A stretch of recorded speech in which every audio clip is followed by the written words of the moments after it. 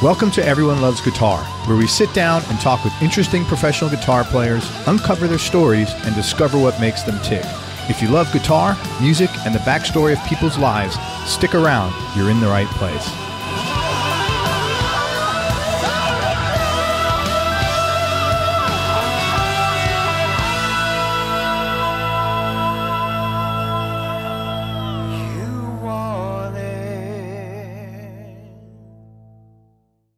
This is an important announcement for anyone who wants to advertise here on Everyone Loves Guitar. Over the last 9 months alone, we've had 425,000 more downloads, added over 25,000 monthly listens, and grown our YouTube subscriber base by 72 times. During this time, we've kept our advertising rates consistent, but we will be increasing rates on January 1st. So if you're a business looking to generate new leads or increase your cash flow by picking up new clients or customers, or if you're a label looking to promote new music, then listen up. For information on advertising on Everyone Loves Guitar, fill in the short form at everyonelovesguitar.com/advertise. Again, that's everyonelovesguitar.com/advertise. Even if you want to advertise next year, you'll get to lock into marketing your product or service at the current rates before rates go up at the end of this year. You know, much of your success as an online business, especially with guitars, will depend on your domain name. The owner of 2 great guitar domain names has contacted me, and he has them for sale. Those 2 domain names are guitarbuyers.com and cashforguitars.com. Call or email them at the contact information listed on that page, and they will give you 20% off the purchase price. In addition, they'll work with you to make payments if that's what you need. Again, that's guitarbuyers.com and cashforguitars.com. If you want to buy or sell a home or investment property and you're here in the Tampa Bay area, in Hillsborough, Pinellas, or Pasco counties, then listen up. West Florida Real Estate is a local residential real estate broker that's helped over 250 Bay Area homeowners buy and sell their properties in the last 4 years alone. If you're looking to sell, you'll want to get their free report, The 7 Biggest Mistakes Homeowners Make When Hiring a Realtor. And if you're looking to buy a property, you definitely want to get your hands on the 21 Most Expensive Mistakes Tampa Home Buyers Make When Buying a Home. Each one of these reports is going to save you time and money. Inside, you'll discover the 7 most important things to consider when hiring a realtor, what to do if you're buying and selling a home at the same time, and the danger of choosing a realtor who agrees with everything you say. To get your hands on these free reports, head on over to westfloridarealestate.com. That's westfloridarealestate.com. Hey, this is Craig. If you like this show and you want to support it and you want to keep it free, head on over to everyonelovesguitar.com/support. That's everyonelovesguitar.com/support. Hey, everybody, this is Craig Garber. Welcome to Everyone Loves Guitar. And, man, I've got a great guest today. He's not only a brilliant guitar player, he's a brilliant guy, really good conversationalist, got a lot of stuff going on, great work ethic, been around forever, and he's the man. Frank Marino, the one and only from Frank Marino Mahogany Rush. Before we get started, I just want to say a shout-out. Thank you to Mario Biffarali from Godin for connecting us. Quick background on Frank, and then we'll get right into this. Originally from Montreal, Canada, half Italian, half Arabic. He's one of 5 children. God bless your parents. His early experimentation with LSD led him to what was to become the definition of his life. He couldn't really understand when it finally caught up with him and gave him such an incredibly vivid experience that was overwhelming. It was so overwhelming, it actually landed him in the psych ward of the Montreal Children's Hospital. That was a good place because that's where he first picked up the guitar, and it helped his recovery. Shortly after that, he formed Mahogany Rush, a trio playing rock, psychedelic, funky, bluesy music of the late 60s and early 70s. Since then, Frank's released 7 solo records, 12 albums with Mahogany Rush, and he's got a really cool brand new 6-hour DVD box set with tons of cool material in it. He's also got a 180-page book personally curated and put together by Frank. If you've never seen Frank, this is the only chance you will get to see him. The DVD is called Frank Marino Live at the Agora, and we're going to talk about that. If you are not familiar with Frank's playing, I would suggest you go listen to the album called Live by Frank Marino Mahogany Rush. Crank it up. And man, honestly, no blowing smoke up Frank's ass, but listen to one of the most talented guitar players you'll ever hear, playing fun and yet very serious rock and roll. Frank, thanks so much for your time. I really appreciate you coming on. Nice to be here, Craig. Nice to talk to you. Likewise, man. Your bio said that you left school like after 7th grade. Yeah, I was actually enrolled in high school, but didn't really go. I went 28 days or 26 or 28 days, and that was like in half-day periods. And so I was like enrolled, but never really went. And then I got my mind blown on on the acid, and then I really never went. So I really never went to high school, so I never really had that experience. But later on, I got this thirst for learning stuff, so I just started teaching myself things. So maybe I didn't need to go to the high school after all, No. Well, you could always tell. I don't know. I mean, I've always noticed you could always tell people that are really well read because they speak very well. I've noticed that anyway. And like, it's the first time I talked to you, I had no idea, nor did I care about your educational background, but I just knew, I said, man, this guy is really well read because it's just the way you spoke. So I think, look, point is this: everybody learns everything on authority, right? Yeah. So that means like some author wrote something that you then read. So yeah. I don't think there's anything, not that much that we've actually proven or experienced ourselves. It's usually, how do the Spanish Armada think? Well, we take their word for it. So we read stuff, and it's always reading. So when you figure it out, really, libraries have been around for a long time. So if you really want to learn anything, just go read books. Absolutely, you'll find out. Absolutely. Yeah. All righty. You first picked up the guitar when you were in the hospital recovering from a lot of LSD. How did you get good at guitar, and when did you start writing your own stuff? Well, look, like what happened with me was I had played drums. I had been a kid who played drums. I was into drums. I liked music. I liked the Beatles. It was the 60s. Mm-hmm. And I was a little bit young to be experimenting with those kind of drugs, but of course it was the 60s, and I had older brothers and sisters, well, older brother and older sister, and friends that were older than me. So I was kind of a kid mascot type of deal. Mm-hmm. You see, if you look at the Woodstock movie, you actually see that too. You see these obvious people in their 20s that have little kid brothers and stuff with them that look like they're 8 years old. You see that in the crowd. So I was like one of those guys. And when you go as far as I did on, unexpectedly as far as I did on that particular drug, the way that it works out is it's so freaky. In my case, it was so just terribly freaky that you really need to focus on anything other than that. So being that I was going through that, and being that the let's say distraction at that time happened to be that there was a guitar in that hospital. Obviously, if there had been drums there, I would have been bashing on those, but I don't think they put drums in a hospital. Yeah. And so I just stuck to it like glue, and I just always invented stuff on it. And the other thing that was very odd about it was when you're in that state of mind, especially as deeply as I was in that state of mind, and for so long, you don't really know the difference. At that time, you don't really know the difference as to whether what you're thinking about is something you heard or something you thought up. Right. So I was thinking of all the music that I had heard, in our group of friends and stuff like that, and really thinking that I was going to, I think I'll work on my songs. Like this totally crazy sort of, I'll play the guitar and do more songs. Like that's how you're thinking. It's almost like when you dream. Yeah.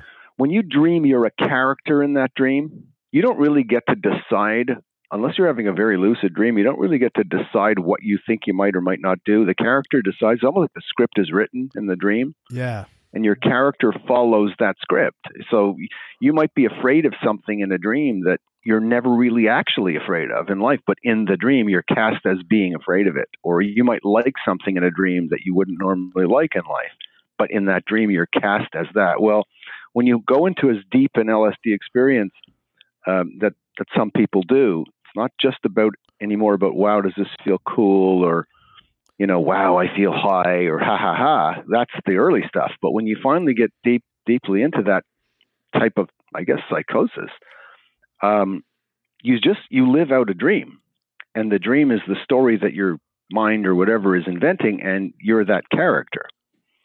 Until you eventually begin to realize, wait a minute, I'm supposed to be in the other world. Like, where am I? And that's roughly what took so long for me to come back from. And during that period, the guitar was really the only way. I didn't really care about guitar. It wasn't like, wow, I want to play a guitar or be in a band. It just happened to be the thing that I grabbed and latched onto. And I was so terrified in that script of everything else in that dream. If you look at my early album covers, those are basically drawings of where I was, artist conception of where I was, that you just cling to whatever you can. And you just imagine you were thrown overboard on a ship or something, and there was a piece of wood. You just sort of cling to that piece of wood, like wood never meant so much to you as it does in that situation. And so, yeah, anybody, it's not just me. It's not really a talent thing. It's more like a necessity that anybody who does anything with that much focus is going to naturally make it second nature to them. So there's a lot of musicians out there who understand. Let me give an example. If I go and I give a guitar, if I go meet a guitar player in a music store, for instance, and I say, hey, try this guitar, and I hand it to him, the first thing he's going to do, let's say he's a rock player, he's going to grab the guitar and his hand is going to automatically play like an E major. Right. It's just natural. He's going to go there and play that first position and go bang, and he's strum that chord. Now, when he first played guitar, it was really hard for him to play that E major. It was probably even harder for him to play that D major in the first position, which is like, you have to sort of twist your fingers a little bit to do it. Yep. But now that it became second nature to him, he almost can't hold an instrument without going to that position. It's so second nature to him that it just goes there. And even if you take that guy and you say, now here's the same guitar, you have all this knowledge. Now you've developed all this second nature knowledge. You can play E, G, D, you can play lead solos. You can do all kinds of things that are all second nature to you. Now we're going to take the guitar, we're going to flip it around left-handed and give it to you. The same guy that knows the same things, all of a sudden he can't play them.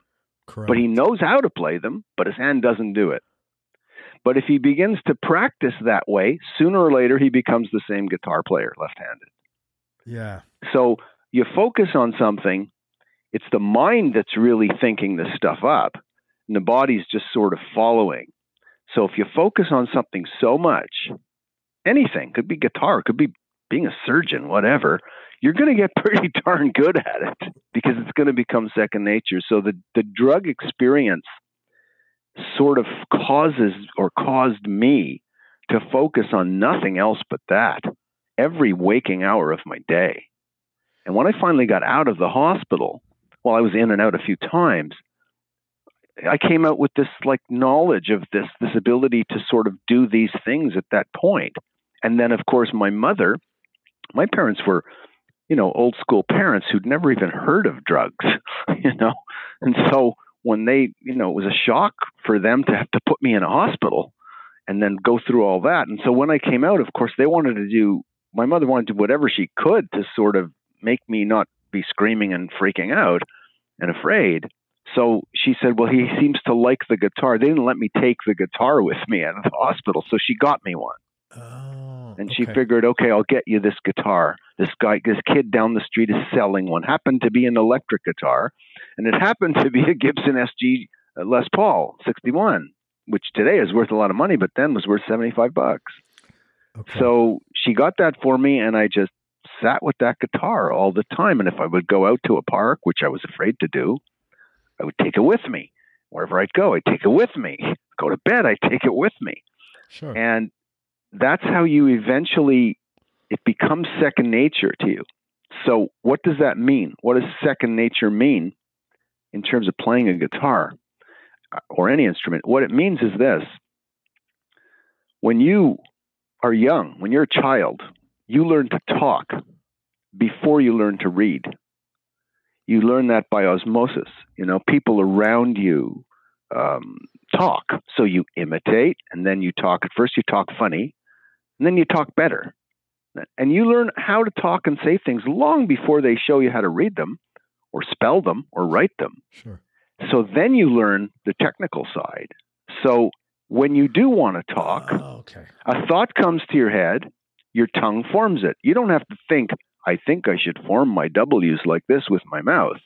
It's second nature. Right. Now, when you do that with a musical instrument, that same thing happens. You get proficient, not to the point where you're able to say, I'm choosing to do a scale or play something by Rachmaninoff, but you want to say something mentally, just like a word, but your hand does what your tongue would do if you wanted to speak. So you're not thinking about it. It's just doing it because of the way you start it. And that's essentially how I approach the instrument. So to this day, for instance, if you let me join your band and you say, Frank, we're covering a bunch of tunes by, I don't know, we're having fun, we're going to play some of these songs, and I've never, let's say, played them before, I don't have to take the song and say, okay, let's see, I have to play this way, and then, start figuring it out. I just have to listen to it enough times so that I can memorize it in my mind. And then just like you'd be able to memorize words from a song and then your tongue will speak them, if I memorize music, my hand will do it. Totally. It's the same kind of connection. Now, I believe that anybody can do that. Some people think it's, unique to me that I have that ability, but I don't think it's unique to me. I think everybody can do that. I just think most people don't really want to bother. They'd rather read a tab or read sheet music or go to a guitar teacher or something. So consequently, my playing doesn't really ever get any different than it needs to be at the moment. In other words, I don't care whether or not I can play something amazing that someone else can. I happen to think there's a lot of some pretty technically amazing players in the world, but I don't bother saying I think I'd like to learn that so that I could be that good. I don't care. Sure. So if I play something, it's just because I want to express thought. And if it's not fast enough or not good enough or not as good as the next guy, that's okay. I don't speak like him either. Yeah. So that's, you get what I'm saying? So 100%. It's so natural. I've never practiced in my life. I could never understand I could never understand how someone would say, well, I got to go practice now. Get it faster with the metronome and all that stuff, I can't understand that. I've never done it. And even with a band, I've never had a band practice. I've had a lot of, Mahogany Rush had a lot of, sitting in a room and jamming, which we still do every sound check and every show, but that's practice. Sure. But it's not like, okay, guys, I've seen it happen with other bands. Let's get the punches right. And, there's 4 bars to this before we do this. And, no, that wasn't tight enough. Let's do it again. I can't live that way. So you're playing. I'm just not that way. It's just, you're just playing. It's like, you're just talking. You're having a conversation and no one practices a conversation. It's like, that would be weird. Yeah. I mean, you'd be writing, if you were practicing a conversation, you'd be reading someone else's script. It wouldn't be your own conversation. It would be more like a monologue or something. So that's the approach. And LSD, well, I guess what that did was it put me in such a mental state that it was necessary to find that way back, to find the way home, as I say, find the answer. I wrote a song about it. And eventually, it doesn't come overnight. It took me 10, 15 years to try to get back to a kind of semblance of reality. And you see it in the very early albums where some of the things I'm writing and saying are so out there. You say, well, this guy's got to be crazy or something. I look back at the way I was expressing certain things and I understand why I said them, why I made, I had words like Maxim and Mahogany Rush and some of the words I said in songs. I get it now. But at the time, it was just natural for me to call them those things, like in a dream, exactly like in a dream. Oh, You're living a dream, basically. So it took you a long time to get back to some sort of clarity. Well, clarity starts coming. It becomes interspersed, like the reality. If people who've gone through this, there are people listening to this who are nodding their heads and going, "I went through that. I know what he means by that." It's really hard to explain it to people that don't know that. That's why doctors really never have the ability to help people that are going through this, and they try giving them drugs. They'll give them Thorazine or whatever, try to, bring them back. But bring them back to what? I mean, here's the deal. Imagination is like a very, very powerful thing, imagination. Yeah, definitely. And let's say I would take you, we're going on a drive, and we drive by this mountain every day on our way to work or whatever. And I happen to point out to you one day, it's a mountain you've passed all the time. I happen to point out to you, oh, you see the peak on that mountain, it looks like an elephant or a rocking horse or something. You go, I don't know. I don't see that. And all of a sudden you see it. Mm-hmm. You go, oh, wow. Yeah. I get it. It's called a eureka moment. You get that aha moment. Yeah. Now, let me ask you if you can ever drive by that again and not see it. No, you'd always see it every time you drive by. But what you saw wasn't really the elephant or the rocking horse. What you saw was the geometry that then made you see the geometry in a different way.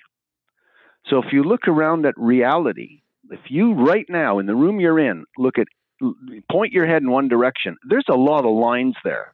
Of course. There's the edge of the table and the wall, and there's pictures on the wall. There's all kinds of geometry in front of your eyes at all times. If you take a photograph of that geometry, of that picture, and then you take a pen, you could probably draw with a pen using only the lines that are in that picture. By connecting them in a different way, you could draw a different figure. Say, well, I need an upright line, here's one. I need an angled line, here's one. And you start connecting them and you end up drawing, I don't know, a dog or something. Mm-hmm.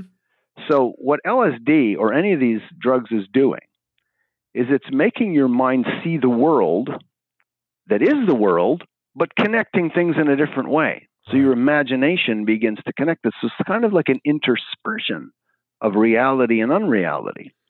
What I had to do was I had to learn without having any help, because it was the 60s. I didn't really know a lot about this then. I mean, at one point, the drug was even legal. I had to sort of figure out what am I living? What am I seeing? What am I thinking I'm hearing? And how is it connecting with the real world? So what happens is your dream begins to become interconnected with the actual world you live in. And that's when you say, you know what? I need to get back to the actual world. Like, I don't like this way of looking at the geometry. It's scaring the shit out of me, really. Yeah. And so you begin to say, okay, and you're trying to drag yourself back to the other way of, let's say, not seeing that rocking horse anymore or that elephant. Yeah. And that's the hard part. That's the really hard part, because you want so much to get back to what you know is some form of sanity that you're automatically assuming you must be insane to not be able to do it. And that's even more scary than the things you seem to think you're imagining, you're feeling, or seeing. It's the wish to survive. So anything that gets you there, whether it's reading books, playing instruments, learning about new things that you didn't learn before, whether I learned electronics and I learned physics and I learned car mechanics and I went racing and I did all kinds of things. It was always the same thing. Occupy your mind with something else and then find out how that something else is sort of fitting in. And sooner or later, what happens is that other world goes away, but doesn't ever really go away. You can always sort of see it again if you want to, but you really don't want to. So you focus on the other experience, the other side of it. And that's how I live today. It's been 50 years ago that this happened to me. Well, 51 now. And I can still see it, and I can still feel it, and I can still hear it, but I choose not to. And the long journey that got me here, all the stuff I learned, whether it was technical stuff or spiritual stuff, I'm a religious guy, that was all started out of necessity. Necessity is truly the mother of invention. Yeah, I agree with you 100% on that, man. So now you understand the whole LSD relationship, because people think, oh, Frank Marino, man, was a crazy drug user, dude. And he just was like, really, now he's sober. And I hear that word all the time. I'm not sober. I haven't done anything since I was 14 years old. I haven't had a drink and I haven't had a drug. Yeah. But it doesn't mean I wasn't high from the experience. So let me ask you this, and we'll move on after this, but what good, because how did this help you? Because I get the sense that in some way it really did help you. What are the good things that came out of that for you? Well, everything that I am. But you see, there's a danger in saying that, because now people think, oh, gee, I think I'll just go take magic drugs and all this good stuff's going to happen. Yeah, let me tell you something. I would tell everybody who might be listening to me, it's really not good. Yeah. Okay? You really don't need to do that. Like, I know people say, oh, you don't need to do that. You can get high on music, man. You can get high on people. You can get high on life. Well, that's kind of an oversimplification. But it's really not the way to do it. I got lucky. Yeah. Because I could have just very, very as easily, and many friends I know, stayed in that hospital. Yeah, slipped in there and not come back and not had something to hang on to that was a branch between the worlds. Yeah. Yeah, it's only by the grace of God that I was able to come back. Like, I didn't come back. I didn't make myself come back. I believe in a higher power. Sure. And sometimes that helps you. And this is what I think happened. And I don't know why that higher power, which I call God, I'm not one of these, I worship the creation instead of the creator guys. The universe, the universe, as if the universe is thinking. No, I'm not that. I'm not an animist. Frank, listen, don't hold back. Don't hold back. Yeah, that thing for me is extremely real. It's not an invention of LSD. It was here before I was. It's as real as the multiplication table. It's an objective truth. An objective truth. The ratio of a circle is an objective truth. It's an objective truth whether you like it or you're not, or you're dead or you're alive. The ratio of a circle is the ratio of a circle. Mathematics to me is like objectively true. Yes. And so's God. So's the present. That is objectively true. So in some people's lives, and I don't know why, you get helped. And in some people's lives, tragically, we see they don't. No one is to blame for some reason that we don't understand. I was kidnapped as a baby, and they caught me at the end of the street, caught the guy. Are you right serious? Out of my high chair. Yeah, I pulled out of my high chair. A man ran away with me down to the end of the street, and if not for the women saying to my mother, Dolly, my mother's name was Dolly, someone just stole your kid. And they all ran after him at the end of the street. They grabbed him and beat him up, and he wouldn't let go of the baby, and they finally did, and he ran away. Holy so what happens shit. if the lady doesn't see that man? Yeah, right. Am I talking to you today? No, probably not. So these events, for some reason in people's lives, they change everything. They change everything. Now, I think that's God. I think there's a plan for that. I don't know the plan. It's not like I know the plans. Right. A lot of Christians will tell you, yes, God and Lord and this, and they give you this sweet kind of Ned Flanders Christianity, and give you slogans, and they think they act as if they know it all, but they don't. Sometimes you just have to be able to say that I don't know what I don't know, and I'll wait to find out. And that's sort of my life, and that's what it's been for all my life, even before the drugs. So let me ask you this, because if you're okay talking about it, because I'm interested in this right now, as a matter of fact. So yeah, because you should be. Yeah, it's good for you. Yeah, and I'm trying to figure out all these things and where they sit for me. Mm-hmm. Do you think you made a comment a few minutes ago? And again, if you don't want to talk about this, that's cool. Listen, if you're going into theology, that's something I prefer to talk about more than anything. So I know listeners don't like to hear it, but that's my whole life. Not theology. That's the way more spirituality. Do you? No, don't do that, Craig. What? Don't do that. Okay, I don't know Don't theology. make that mistake. No, but don't make that mistake. I don't know theology. See, spirituality. People say that. Spirituality without actually figuring out what does that mean. Oh, well, that's what I'm trying to figure out. What does that mean? I don't know. That's what I'm trying to figure out. I'm just being totally brutally honest with you. Let me give you a logical conclusion. Let me use logic, because we don't have to use just just believe. Okay, you can use logic for this. Okay, you can actually use a logical way of approaching it. Frank, you're great, man. No, seriously. So if we say spirituality, are we not then sort of saying to ourselves, there's something called a spirit? Yeah. That we don't know, right? Yeah, so now we're automatically saying that now obviously that spirit's not us. Of course. We can't be focusing on something if it's already there, if it's not already there. So mathematicians will tell you, and they will tell you, they never invent a principle, mathematical formula. They discover mathematical formulas. Correct. So discovering mathematical formulas implies that formula was there before they discovered it. Something can't be discovered unless it was already there. Just using the word discover, okay, means it was there. I found it. I go into the woods. I see rocks. I see trees. I expect to. All of a sudden, I see a Coke can. I say, hey, a person was here. Right. Because it's a Coke can. Yeah. That thing didn't grow out of the ground. So when people say, well, I'm not really into the God thing, but I'm spiritual. Now, all of a sudden, they're saying there's a spirit. No, I'm not saying that. So we have to go down that road and say, okay, what is that spirit? What does that mean when we talk about that? We sense a spirit. Now we need to go down that road because we said so.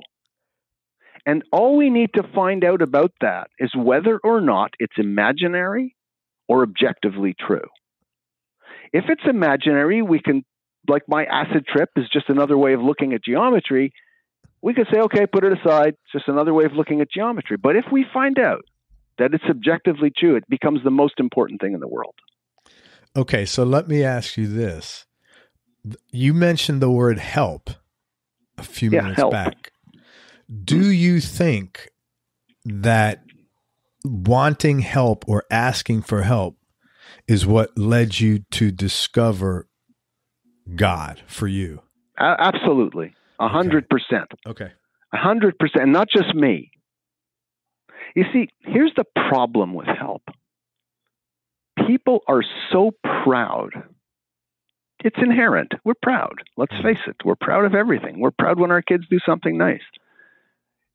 That it's almost like humbling to ask something that one doesn't see for help. It's admitting weakness. Sure. Now, here's the deal about that. If goodness is actually a thing, right? And badness, for lack of a better word, is actually a thing, right? We all want goodness. Everybody seems to want good. And even bad people want goodness, okay? They want good things, ain't right? That funny, yeah. So people aspire to that, right? They really want that. They know that from the time they're children. There's no such thing as an evil baby. Right.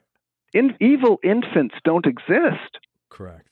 So what evil is not what is something, but what people do. People do evil things. People are not evil inherently. They're inherently good. Right. Because they're born inherently good. Every infant is born inherently good. And the Bible says every time God does something, and God saw that it was good. And God saw that it was good every time he does something. So goodness is inherent in what we are. Whether you believe in God or not, we see that just by looking at the world. Okay, go in a hospital, look at all the newborn babies. You see they're inherently good. Yeah. There's no evil there. But yet we know that every person we can, conclude is evil today, whether it's Hitler or Stalin or whatever, at some point they were saying, Mommy ice cream, Mommy cookie. They were little babies. They were inherently good. Can't imagine Adolf Hitler saying Mommy cookie, Mommy, and smiling and being cute. Right? But it's true. Right. We don't need to believe that it's true. It's objectively true. Sure. So once you start from that point, let's say you accept that point without saying, let's argue for the sake of arguing, then you begin to have to ask a different set of questions. Because if that is true, that means that when you were ostensibly good, you didn't have the pride, You didn't have the ego. You didn't have all of the things that make you think you're so self-important. So any goodness you did couldn't have been of your own accord. You didn't have the mind to say, I think I'll go out and do this good stuff today, when you were that good infant. Mm-hmm. So any good that you did do had to have come from another source, because you did do good, and yet you didn't know it. So what was the source? Everything has a source. That's just cause and effect. So what was the source of that goodness? As we get older, we begin to say, we are the source. We're not actually the source, because if we were, we'd have known what we were doing when we did good before we knew what we were doing. Right. I understand. So mathematically, that doesn't work. So what was the source? Now, here's why it's important to ask for help. A person who asks automatically puts himself in the position where he is admitting he's more humble than he was. He's humiliating himself. And the more, not terribly, but he is in effect humiliating himself, making himself humble. By doing that, the source, whatever that source you want to call it, it can act through you the way it acted through you before. So the good that you do is not you giving anything to God, but God giving something to you. The reward you receive is the goodness you do. It's not like you do goodness and then get a reward for it. The goodness itself is the reward. Okay. Say that one more time, because I just want to absorb that. Please. I'm saying that the goodness a person does is the reward for having asked for goodness. That's God doing it through you. Because God is the source of good. That source that had the good baby do good things before it knew. That's a source. So then the good you do all your life comes from that same source. We'll begin to believe that we're the ones making it happen. But we're not. I got you. You see what I'm saying? Yeah, I got you. So that's why asking, the word pray actually means ask. Okay. The definition of the word is to ask for something. That's why they said pray tell in Old English. So the word pray is derived from the word ask. The word obey is derived from the word hear or listen. To listen. To obey God is to listen to him, to hear him. It's not to, flagellate yourself. You know what I'm saying? Like people make it out to be what it isn't. And so then people turn on it. They go, oh, why should I believe in this big thing that wants to cast everybody into hell? But that's just a lie. It's not true. So if you don't approach it with an open mind from the beginning and say, okay, I've said there's a spirit, so let's find out. I said I want goodness. Why do I want that? Where does that come from? What's the source? And here, think about this. When people quarrel, let's say you're quarreling with a friend, right? Yep. That's different than if you're fighting. Okay, if you're fighting, two people are fighting, they're beating each other, and one might kill the other, right? Yep. But let's say you're quarreling. What is quarreling? Quarreling seems to be when two people are arguing over a point that they expect, they're appealing to a higher purpose that they expect the other person should know about. Yeah, it's like, trying to convince. Hey, I was here. Convincing. Yeah, I was here first. It's not right to do that. They expect the other person to know about that higher purpose. And then the other person says back to them, no, it was me because you should know this, right? It's always about they expect the other guy knows about the higher purpose that they're referring to, but they don't really know what that purpose is. They know it's some kind of standard. They're comparing the person's actions or words to a standard that they expect the other person should know about, and they see that he doesn't, and it turns into a quarrel. So what is that standard? How come we suspect inherently that there's a standard that no one has told us about that's always better? How do we know that the word better is better? How do we know the direction good is compared to bad? We all know that. Mm-hmm. We say, oh, that's good. And then we go, oh, that's even better. So how do we know there's a direction towards good? We're suspecting there is because inherently our spirit, which you mentioned before, that's sort of saying, call it our conscience, That's sort of saying, oh, gee, if there's good, there must be better. You would, if there wasn't actually goodness, you wouldn't know when something was better than another, because you'd have no standard to compare to. So push that standard to the nth degree, to a degree that you can't even understand. And that's what we're always trying to get to. The word religion is derived from the Latin term religare, which means to retie, to rebind. So we specifically feel we need to get connected to something we might have been connected to at some time before. So we're trying to get back there. That's all it means. So a guy who says, I really want to understand about spiritual things, why? The question really becomes, well, why do you? It's because something inside of you knows it's real and you want to find it. And so you go seeking. Right. Now, along the lines, you're going to meet a lot of people, but the one advice you seem to come up against a lot, not against, but for a lot, was ask, pray, be humble. You seem to be hearing this a lot. Yes. Why? Okay, so think about this. In the story of St. Paul, when he's converted on the road to Damascus, he's this like enemy of Christians. He's killing them. He's murdering them. Okay. And then all of a sudden he sees Jesus, and Jesus says, Saul, Saul, why are you persecuting me? It hurts to kick against the goads. What does that mean? The goads were spikes, wooden spikes that the farmer would till the ground with his oxen, and he'd push the stick into the animal to make it go left or make it go right, to try to drive it, to do the work. Mm-hmm. And sometimes the animal would kick back against it and say, I don't want that. And he'd kick, and he'd only hurt himself because he'd kick into the spike, and it would hurt him. And he's telling him, if you keep kicking back against where you're being guided, all you're doing is hurting yourself. And guess what? The ground's not getting tilled either. Not doing yourself any good to fight back like that. Relax, calm down. He also said, not in that instance, but there's also scripture that says, I am made perfect in your weakness. People don't understand that.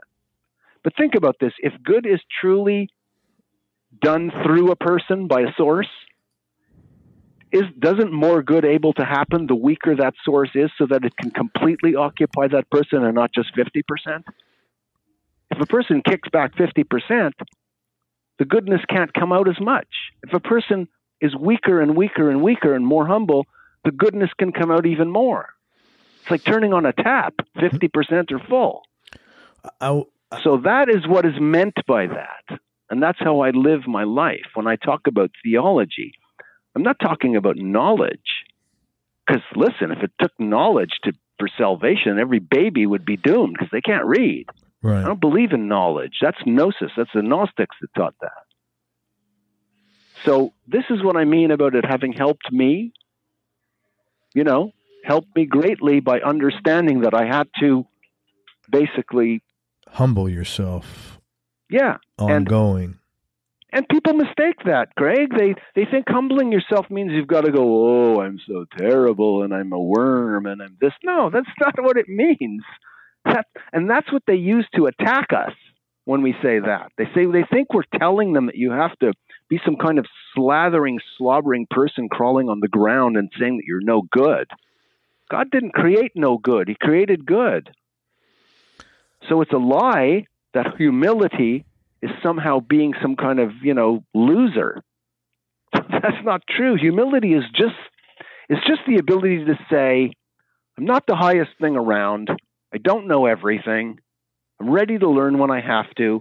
And if I can't find God to talk to him directly, because, I'm not one of those people that thinks God speaks to you from the ceiling. Okay?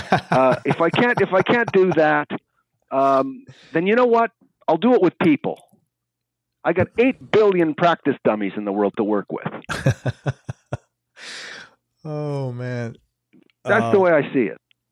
Wow. That was intense, man. Thank you. That was, thanks. Man. I didn't mean to turn this into a theological discussion, but what I'm telling you is actually theology. No, I appreciate it. And I prompted you, so you didn't turn it into anything. I was just curious because I'm going down this path now. And, the message that various parts of the message that you just discussed are very similar to things I am hearing often. You know, it's very consistent in what I'm hearing. So I'm just trying to figure out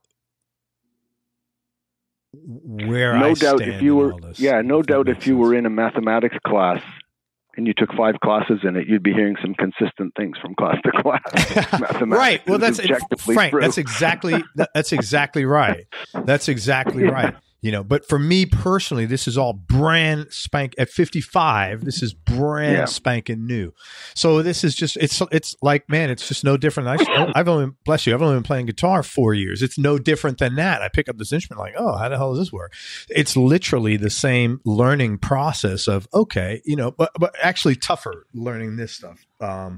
Because of all the things like you talked about, like, you know, well, if you want to have a relationship with God, you've got to, you know, really slather as you know, because there's a lot of that out there too, you know, and I never bought onto any. And in fact, that pushed me away, quite frankly. Because of course. Like, and that's why I'm what you call an Orthodox Christian. Okay. So I follow Orthodox Christianity, which is Eastern, and it's ancient. Right. So, and it's from Antioch, okay, from the original Antiochian people with my mother, okay. So, when you look at it that way, it's more of an actual practical apostolic idea that doesn't really subscribe to what the rules are, or what the revenge is, or what all this other stuff that some people are mistakenly taught. It's very misunderstood. That this is actually, I mean, let's say people that don't even like the whole Jesus thing were to meet this guy, Jesus, like at a cafe, okay, like as he was, right?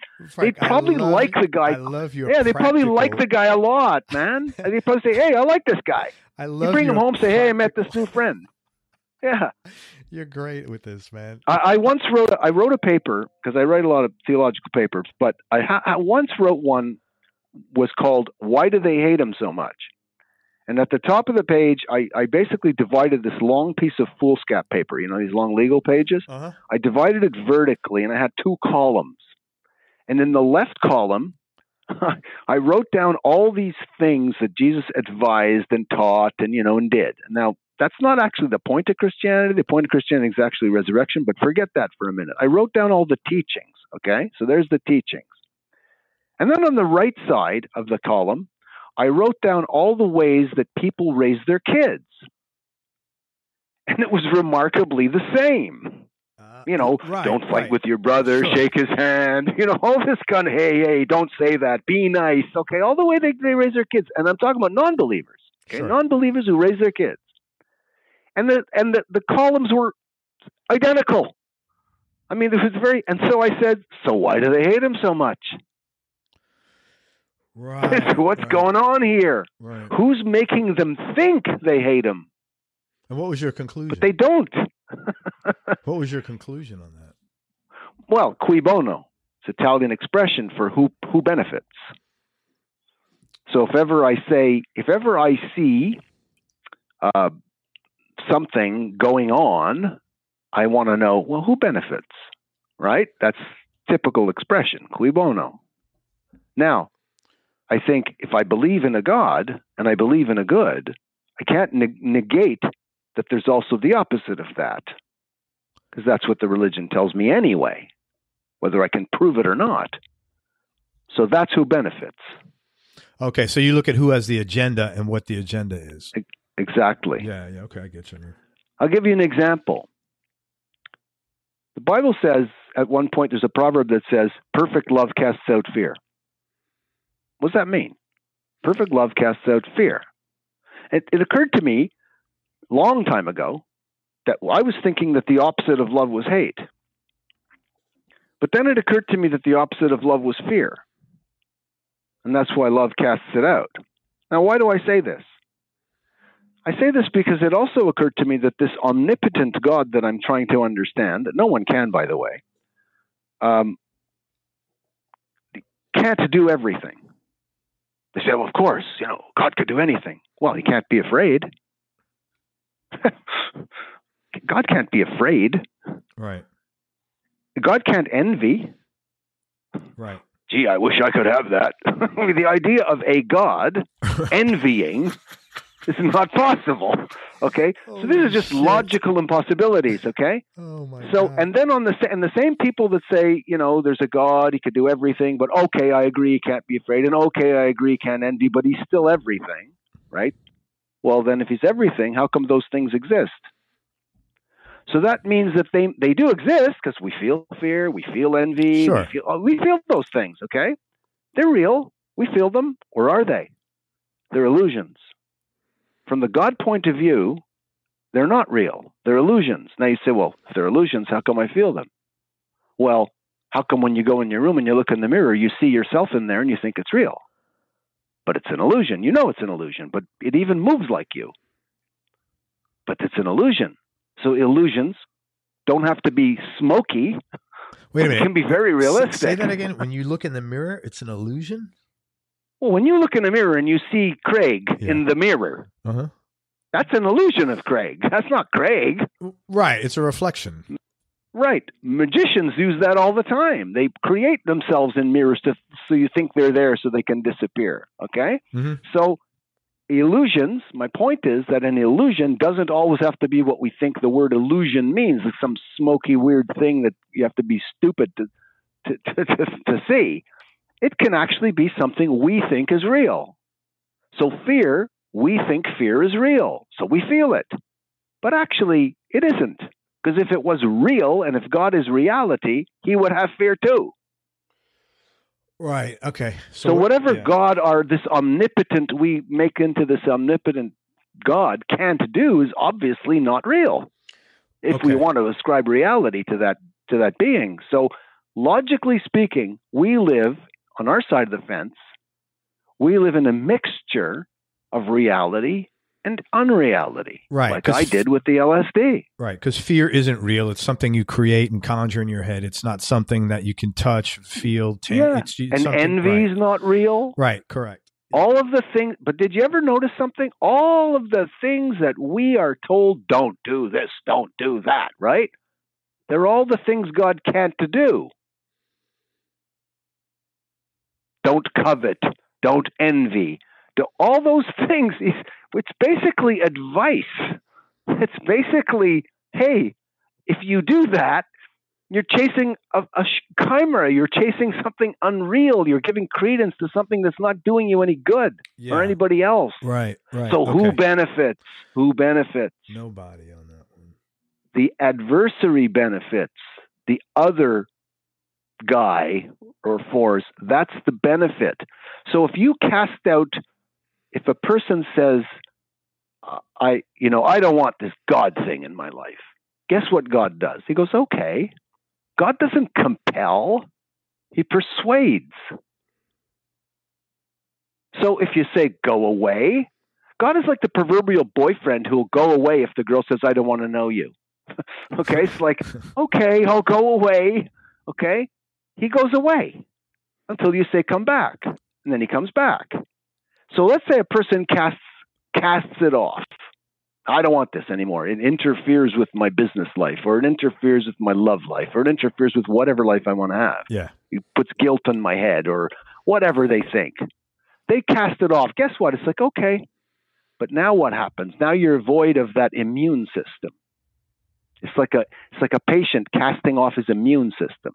Begins to get all kinds of sicknesses. But doesn't mean the sicknesses said, hey, look, there's a guy over there. Let's go attack him. Those sicknesses are attacking you right now. Cancers, all kinds of things. But your immune system is dutifully keeping them away. You don't know that. It's working all day, 24/7. Now, if you throw it away, all of a sudden, opportunistically, all the sicknesses take root. So a person who casts off the idea of spiritual goodness, let's say God, okay, they're throwing away the only thing that makes them immune to becoming evil. And so the only thing left is all the sicknesses take root. So the sins that a person does, it's not like people are teaching, you do the sin and God leaves you. No. It's you leave God and then the sins are there. The cart goes before the horse. The person who's sinning is sinning as a result of having gotten away from that immune system. Okay. He doesn't do it first and have it done to him in reverse like some kind of revenge. Right. I understand what you're saying. You see where I'm going with that? Yeah. So when you look at it that way, you think you wanted to look at it as a spirit, that's fine. You know, you want to call it spirituality, that's fine. But let's look at how it implies and impacts your actual life in a practical sense. Because let's say we live practically. We could sit around and philosophize all day. It doesn't do anything for us because we've got to get up tomorrow and live practically. We've got to get on the bus and meet people and pay our bills and say hello and wave and drive our cars. This is our life. This is our reality. So how do we take that idea and say, it's not so all-fired important that we have to be on our knees flagellating ourselves. We just have to get up every day, interact with human beings that God created just like he created us. You know, the most poignant statement I've ever read was at one time when I was angry at my brother, in my actual brother, not a human, my brother type of thing. Mm-hmm. And I read this thing that said, in the Bible, that said, you are denigrating your brother. You are denigrating your mother's son. And that came home to root with me. Wow. I'm attacking my own mother's son. It just made sense to me. So if we extrapolate that to in a worldly sort of sense, kind of everybody else is like when you do it to them, you're kind of doing it to your father's son or your mother's son. It's the same thing. But we don't look at it that way. We look at it as that guy did this to me and therefore he doesn't deserve me to like him. And no one's telling us that we have to be fond of people who act like jerks. That's not what love your neighbor means. Love is an action, not a feeling. It's a verb. So love your neighbor just means do for people and cut them the same slack you'd cut yourself when you screw up. Because when you screw up, you don't look in the mirror and say, boy, do I hate myself. I'm not going to talk to me anymore. You're a self. Right. It just means cutting people the same slack. That is the message. If you want to look at Christianity as a message thing, that's the message, mercy. Mercy is the heart of the law. Now, it's more than that because it deals with other things, you know, resurrection, stuff like that, afterworlds, afterlives. But I'm saying if you only want to deal with the message is simply mercy. That's the real truth about it. And if you look at all the good things you're told to do and all the bad things you're told not to do, it always comes down to being merciful. And wow. You can choose. It's not a rule. It's not a rule. You can choose. You can say, no, I'm not going to be merciful. I wish that people who do the bad stuff, I wish they would just own it. I'm doing it. I know it's wrong, but I don't care. I like it. And I know a lot of junkies that say that, okay? But most people feel so bad about what they're doing that they have to make it right. No, I'm doing it because it's right. And they want to find all these reasons to kind of justify what's wrong. Yeah. That's the wrong way to go about it, in my opinion. Now, they can do that if they like. I just think you're fooling yourself. If you do the crap, own it. Say, yeah, I know it's bad, but I own it. Own it. Because if you keep on owning it, you'll get so sick of it you won't want to do it anymore. You will. Wow. Just like junkies. Sooner or later, they say, I can't be a junkie anymore. Just like alcoholics. Sooner or later, they say, I can't be they justified their drinking for so long, and then sooner or later, they go, I can't do this. Sure. I was fooling myself. They begin to say, I need to be healthy.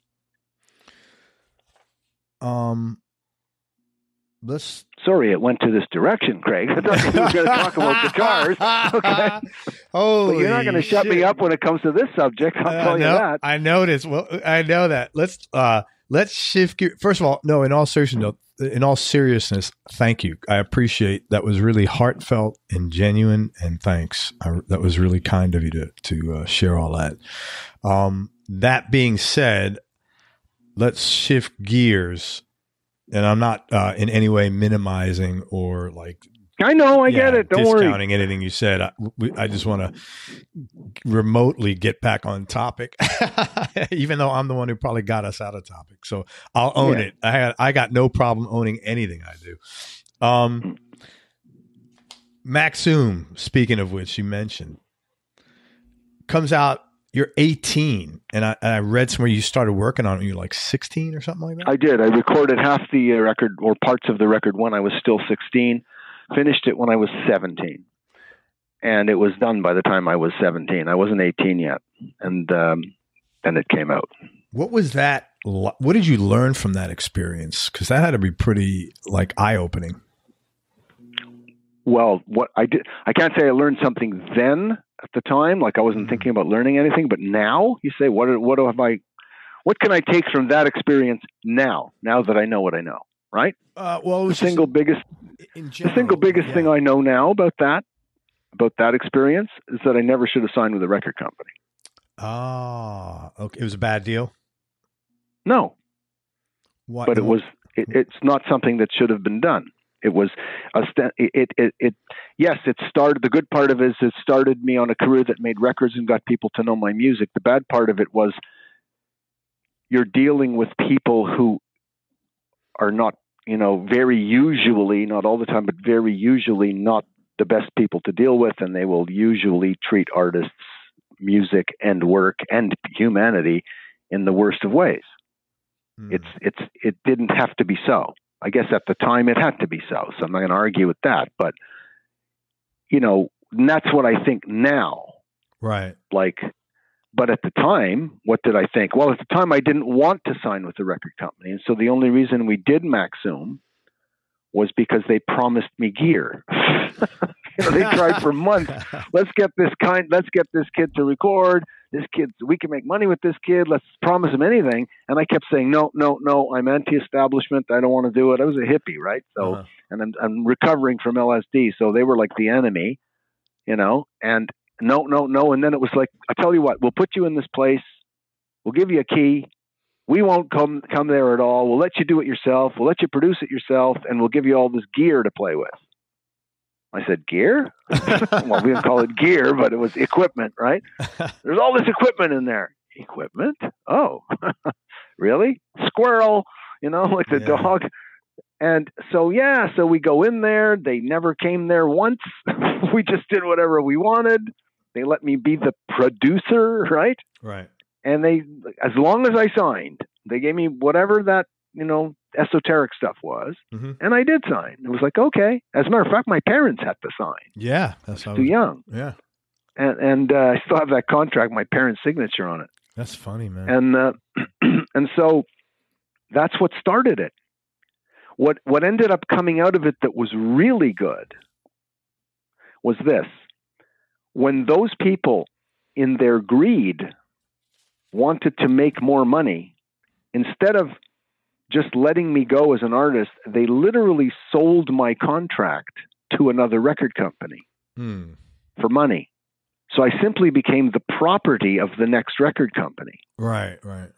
And when the next record company wanted to do that again, they sold my contract again to another record company. In that case was Columbia. So what happened was the conditions that were in the first one that let me produce and leave me alone type of thing artistically, right, transferred from one company to the next. So by the time I got to the majors, if you want to put it this way, 20th Century and Columbia, they couldn't change that. But there's no way in hell they would have let a 16-year-old kid produce his own record in 1970. Right. Wow. But they had to, because that was part of the original deal.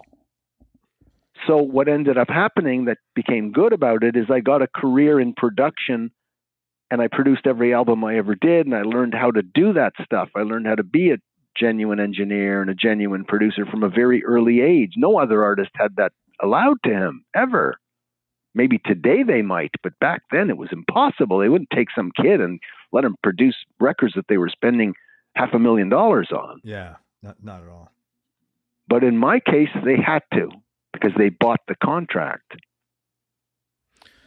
And so that was the good that came out of it. I got to do my music, my way, without having to compromise it. I could say what I wanted, play what I wanted. They were always trying to talk me out of it. That's for sure. Every day, every record. What do they want you to do different? No, I'm doing what I want. What do they want you to do different? Shorter songs, pop tunes, harmony vocals, no guitar solos, get on the radio, dress a certain way, do sexy shit, include more females in terms of the advertisements and, the whole cars and females thing. Sure. Drugs and sex and all that, I wasn't, it was for me, it's like, no, what are you, nuts? Like, I'm not into that stuff. I'm into what I'm doing. That's it. I'm doing it I'm like Frank Sinatra. I'm doing it my way. No, I hear you. I hear you. I like that. So that's the good. That's the good that came out of it. But what was the bad that came out of me doing it my way was that it did not translate into multi-million sales and, your picture all over the newspapers and everything like other people. But I was okay with that. I was hardly ever on the radio. And when they would play my songs, they'd play my cover tunes. I only ever covered 9 tunes in my whole career, and yet that's all they'd play. Yeah, that is weird. They'd play my Hendrix cover, or they'd play, my Dylan cover, or my Doors cover. Yeah, I covered 4 or 5 tunes. That was it. But that's what radio would play because it was safe. Yeah. Oh, well, we got to play this Marino guy. Let's play something safe. Right. Everybody knows Purple Haze. Let's play that. So that was the bad that came out of that. Me doing it my way. But had I played the game, had I said, oh yeah, okay guys, yeah, what do you want me to wear? Where should I stand? Yeah, okay, let's do this way and that way. Maybe they would have played ball a little more and said, don't worry, we're going to make you a star.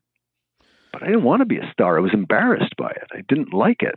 Yeah, but you wouldn't have made music. You couldn't have made music that sincerely made music. Sincerely, yeah. Yeah, but here's the thing. I don't like applause. Really? Literally. Yeah, I don't like it. Why? Still? It's embarrassing. Yes. It's embarrassing, man. Why? Well, think about it. You walk into a room and everyone stands up and claps for you. Why? I mean, I think I've said this before. On the one hand, they're telling me I'm talented, right? Right? So why would you clap for a talented person? That's not the person. That's a gift to the person. So it's kind of like clapping for a handsome person or a good-looking girl. It's a gift. They're good-looking. Right. You clap for that? The clapping, the clapping should be, look, it's like someone gave you a Ferrari. They're going to clap for you. It's like, it's a gift. You have a gift. Right. That's your gift. Other people have gifts. Look, there's very gifted people, but they're not in the arts. So there's gifted mathematicians. There's gifted artists. There's gifted people that are really gifted at carrying boxes from one warehouse to another. Yeah, but I think it's just an gifts everywhere. We don't clap for enough gifted people. I think it's just an acknowledgement of that you're making them happy. I mean, like when I clap for someone, if I'm in the audience, it's because they made me feel good. And I understand. I'm not denigrating their motives. I'm not saying that they have bad motives. They have great motives, and I appreciate that they do it. Just doesn't feel embarrassing good for me. Yeah, it's like when bands would get in and out of limousines. Yeah, not personally, but I would see bands get in and out of limousines, and I would think, "What a jerk! Like, what are you doing? Why are you in a limousine? Why are you hiding from the crowd? They'd have their security guys all around them. And, no, don't look at him. He's going in the building now. It's like really weird. Yeah, but I think that's why. Sold a bunch of records. If he hadn't sold a bunch of records, they wouldn't be saying he's going in the building now. Yeah, but I think quick, don't look away. I think it's what you said. It's they have some guy telling them. So if you have a whole you have a whole squadron of people saying, "Hey, you got to go in this limousine and do here," not many people are going to say, "No, man, I'm just going to get in my friend's Jeep." Craig, I'll tell you the truth of the matter. Okay, I heard that way too much in the business for too many years. Okay, Oh yeah, my manager won't let me do it, or the record company told me I need to do this or that. Well, that's not true. First of all, it's a lie, and I'll tell you why. Sicilians have an expression: the fish stinks from the head down. It sounds like I'm listening to an episode of The Godfather Part 1. Yeah, but my father was Sicilian, so he'd say things like that. But look, nobody in any band, unless they're like the back member. Okay, I agree with that. Like some guy they've got that plays rhythm or whatever is behind the curtain. Fine, I agree with that. They're told what to do. They do what they're told. But the star, what are you kidding me? You think the manager tells the star what to do? It's the star that tells the manager what he wants to do, and the manager tells the world, I'm telling the star what to do, so he takes the heat. Let's be honest here.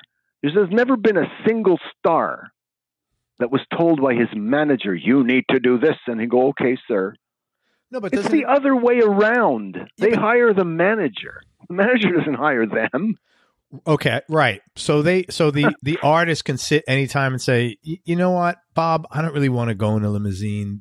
I'm doing this. Yeah, which is what I did. Okay, I get it. I understand what you're saying. So when you see them blaming their manager for whatever, it doesn't have to be just the limousine. Many things they blame their managers for. Okay? Yeah. It's really them. They're lying to you. Gotcha. Now, here's how you know. When they were on the up escalator, you couldn't even get to meet them or whatever. Now that they're on the down escalator, they have meet and greets.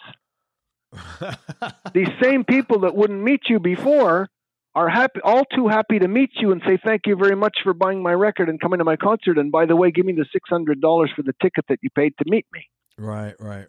Okay, this is ridiculous. Charging people money to meet you. That's insane. Okay, that's insane. That's like the height of sociopaths. It's crazy. Yeah, I understand what you're saying. You're pretty passionate. We're going to charge you $600 so you could come and stand at a rope line and then come and sit on my lap like Santa Claus and say thank you very much, and then we're going to get the next person to come from the rope line to sit on my lap. These Hollywood people that freak out because photographers follow them everywhere. You know what? Go out of your house every day. Give everybody pictures of yourself. It'll be so devalued they won't follow you anymore. Yeah, but Frank, you're such a maverick. Most people are not like you. I'm not a maverick. I'm a normal guy. No, but you're a maverick. When normalcy becomes being a maverick, there's something wrong. Yes, and yes. But you are, and I'm saying that in a good way. I'm not like that's not a criticism behind it. You're different like that. You are like, fuck it, I'm doing what I want to do. I'm marching to the beat of my own drum. That's like more of a scarcity than a commodity in general with anything. Whether it's musicians or fucking baking cakes or being a parent or whatever, that's not the norm. I like that. And I'm attracted to people that are like that.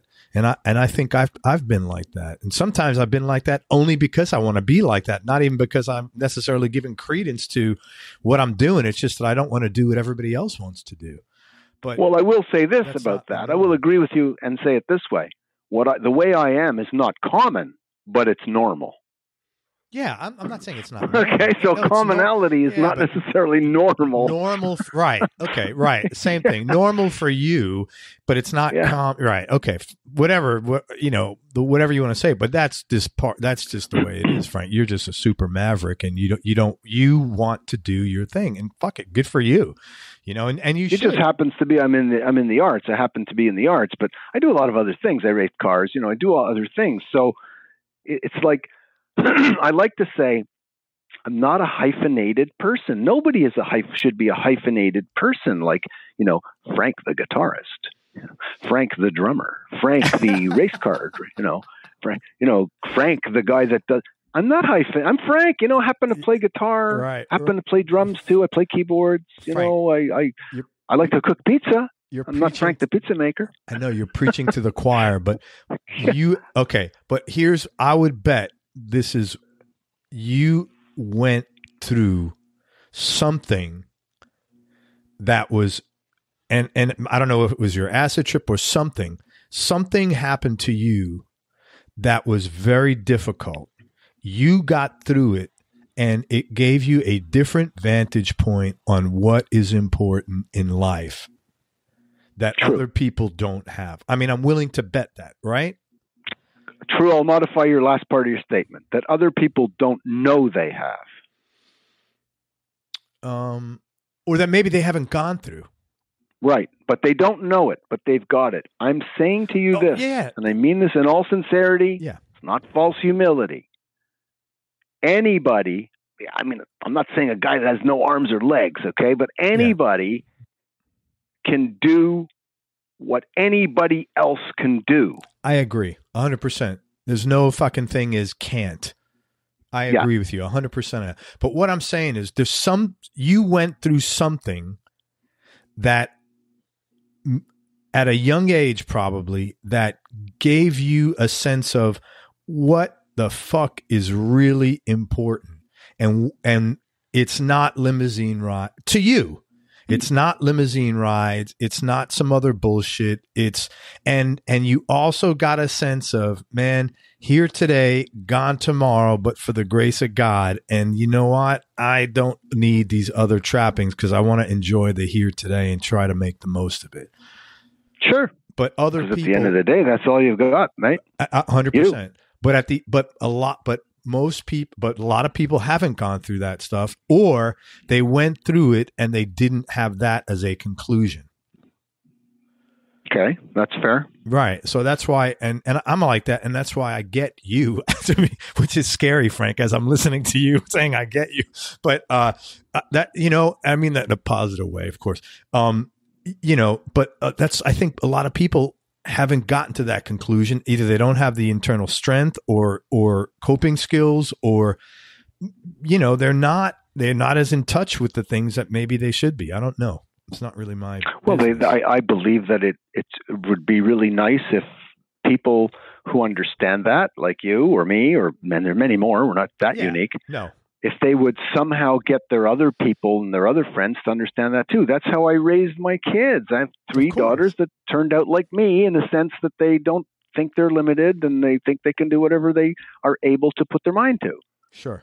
They really do think that. It's not like they wake up every day going, wow, I'm so great. I can do anything I put my mind to. It's just common. It just sort of impermeates who you are, right?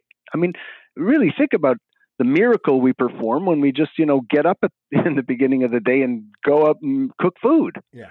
You don't think that it's such an amazing thing to do it because it's second nature, or you go and you play a guitar, or you do this, or you mow the lawn, or you're good at gardening.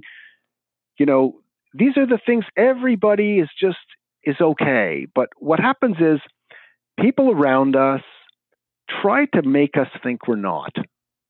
We either need their help, or we need to buy the latest, greatest thing, or, there's always some kind of agenda going on somewhere.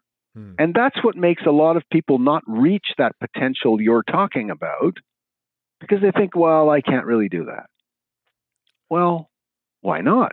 If you really want to, you can. Now, I'll agree there's a difference between someone saying, I would like to do that, and I want to do that.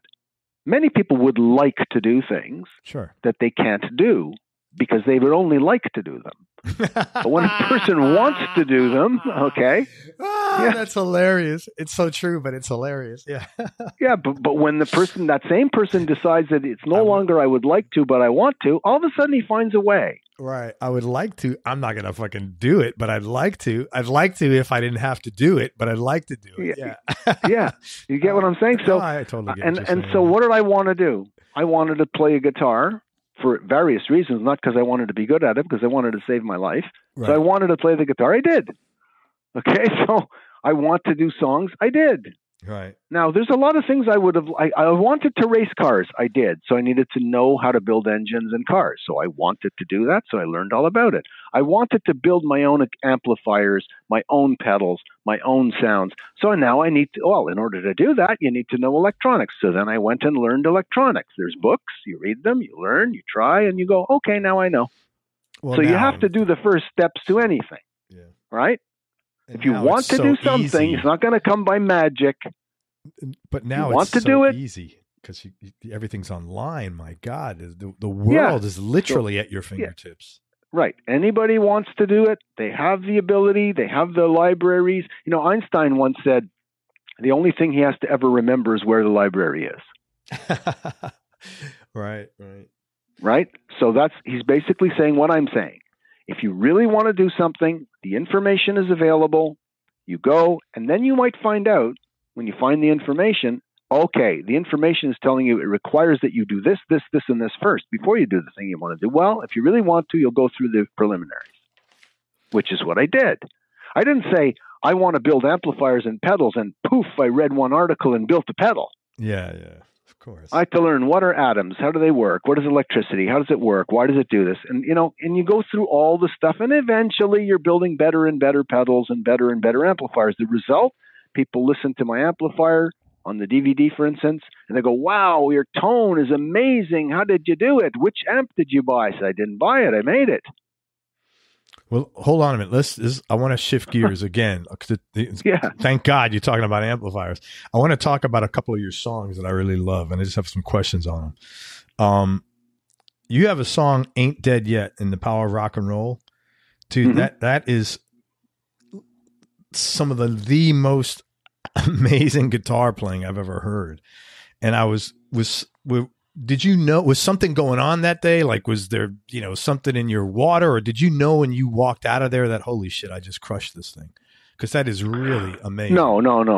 It's just that particular way of playing that particular, we called it a solo or an outro or whatever you're talking about, fits that song.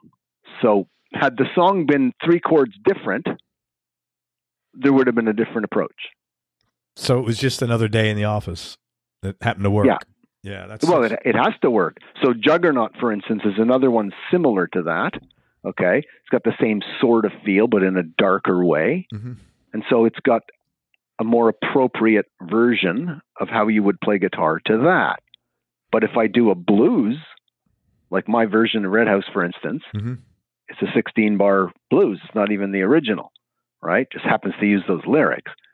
So it's a totally different approach. And some people say, well, who the heck is this Frank guy? Like, is he a jazz player? Is he a blues player? Is he Ain't Dead Yet guy? Which guy is he?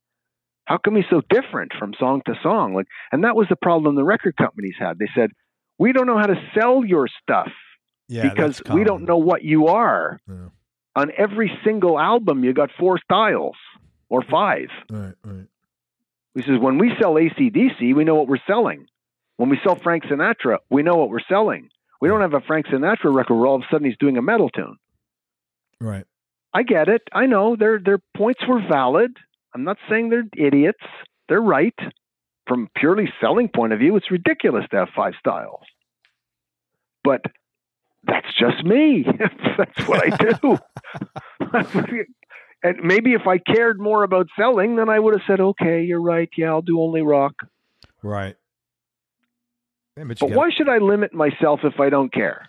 No, you shouldn't. Like, if I just want to do the art, I want to do this picture. I want to do Ain't Dead Yet. There's a message in Ain't Dead Yet. It's actually a message to those people. Because they were all telling me, it's over, you're finished, this and that. No one will ever come and see you again. There you go. Right? So it's like, oh, you think so? I'm still here. I'm still here. It's 50 years later. I'm still here. And I guess I wasn't kidding because I still do the same music. I still look the same. You do look the same guy. Man. You do look the same. That's pretty amazing. What the hell are you doing? I'm still here. What's your anti-aging? That's what we should be talking about here, Frank. What is your anti-aging regime? Because you look really good, man. In the last 5 to 10 years, it caught up with me. I lost some of my hair, but it's thinned out. Yeah. But the point is it's just getting up. I don't know. It's like every day's the same for me. I don't think of Frank Marino in the 70s as like a long time ago. I think of it as like, oh yeah, I did that last week. Yeah, you know what? That's interesting. That's really interesting because you only ever live one day. Yeah. That's interesting. Right? That's the only day you ever know is today, right? Yeah. So, and then tomorrow comes and it's today again. It's like, you don't live tomorrow and you don't live in the past. Right. What's the difference? If I get up today and I had a dream, oh my God, I had this dream and this happened and that happened. And thank God it was a dream, right? That happens a lot to people. Oh, sure. Thank God it was a dream. Well, so was yesterday's actual events. You get up, you could easily say, oh, thank God it was a dream.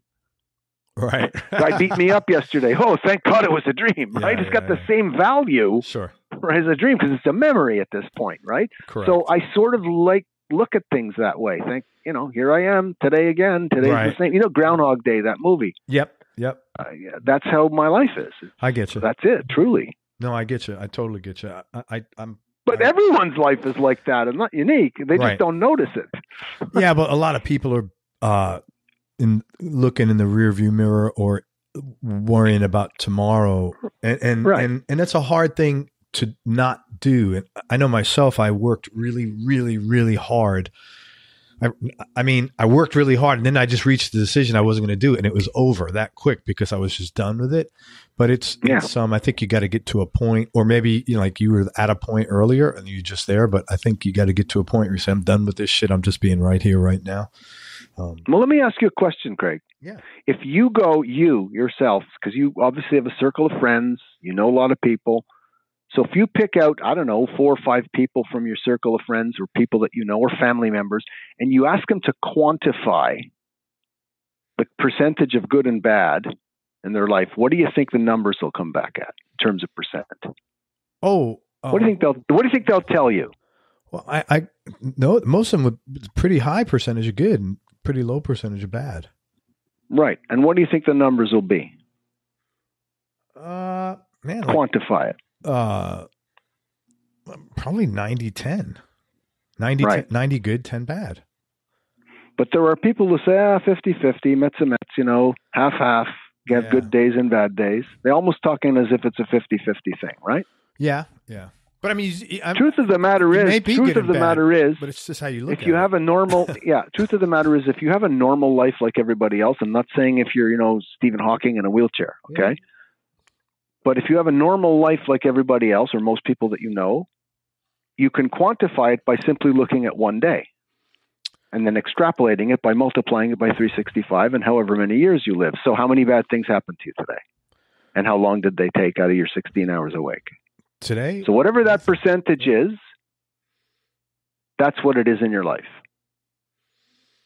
Yeah. So if one thing happened to you today and it took 2 minutes that you didn't like, out of the hours you were awake, whatever percentage that is, that's the percentage of bad in your life.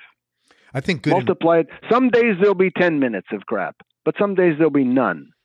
Okay. Right. There'll be days with nothing wrong. Okay. And most days, nothing bad happens. Most days. Yeah. So if you quantify it that way, it's going to come out to something like 0.0001%. Right. And extrapolate that means your whole life is about that. Right. But most people see more of the bad. They notice the bad. They don't notice the good. So now we understand why the Bible teaches that the key to contentment and happiness is gratitude. Yeah. If a person is grateful, it's because they're looking at the good. You can't be grateful unless you're noticing good things. Right. So if you're looking at good, you're going to be happy. Yeah, I would agree with that. Corollary to that, if you're looking at bad, you're not going to be happy. Yeah. Right. If you want to buy a Volkswagen, all of a sudden you see millions around the street when you drive. Yeah, man. It's not like they suddenly jumped out there, okay? You're interested in a new Volkswagen, and you suddenly start seeing Volkswagens everywhere, right? Yeah. But it's not like they said, hey, Craig's interested in Volkswagens, let's appear. Yeah, right. They were there, you just didn't notice them, right?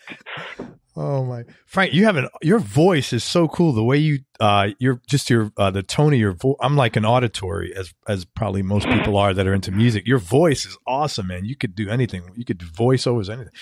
I know that's totally irrelevant, but your voice is great in the conversation. You should hear me narrate hockey games. I have another question about another song. The Answer on Mahogany Rush 4. Yeah. There's some really trippy lyrics in there, to say the least. I always thought that was kind of like an acid trip, but is there something? It is. Okay. That's it. Remember I told you I was looking for a way out. Yeah. So by Mahogany Rush 4, right. That's many years after my acid trip, was still looking. Look at the words I'm writing. Yeah, it's pretty trippy. Yeah. I'm standing in a silver room, and sound inside my head like a sonic boom. A preacher with a dagger, purple and black, is drawing sacred pictures in my naked back. These are actual experiences. In your trip. That's right. Yeah. That's why. These aren't like I'm making them up because they sound cool.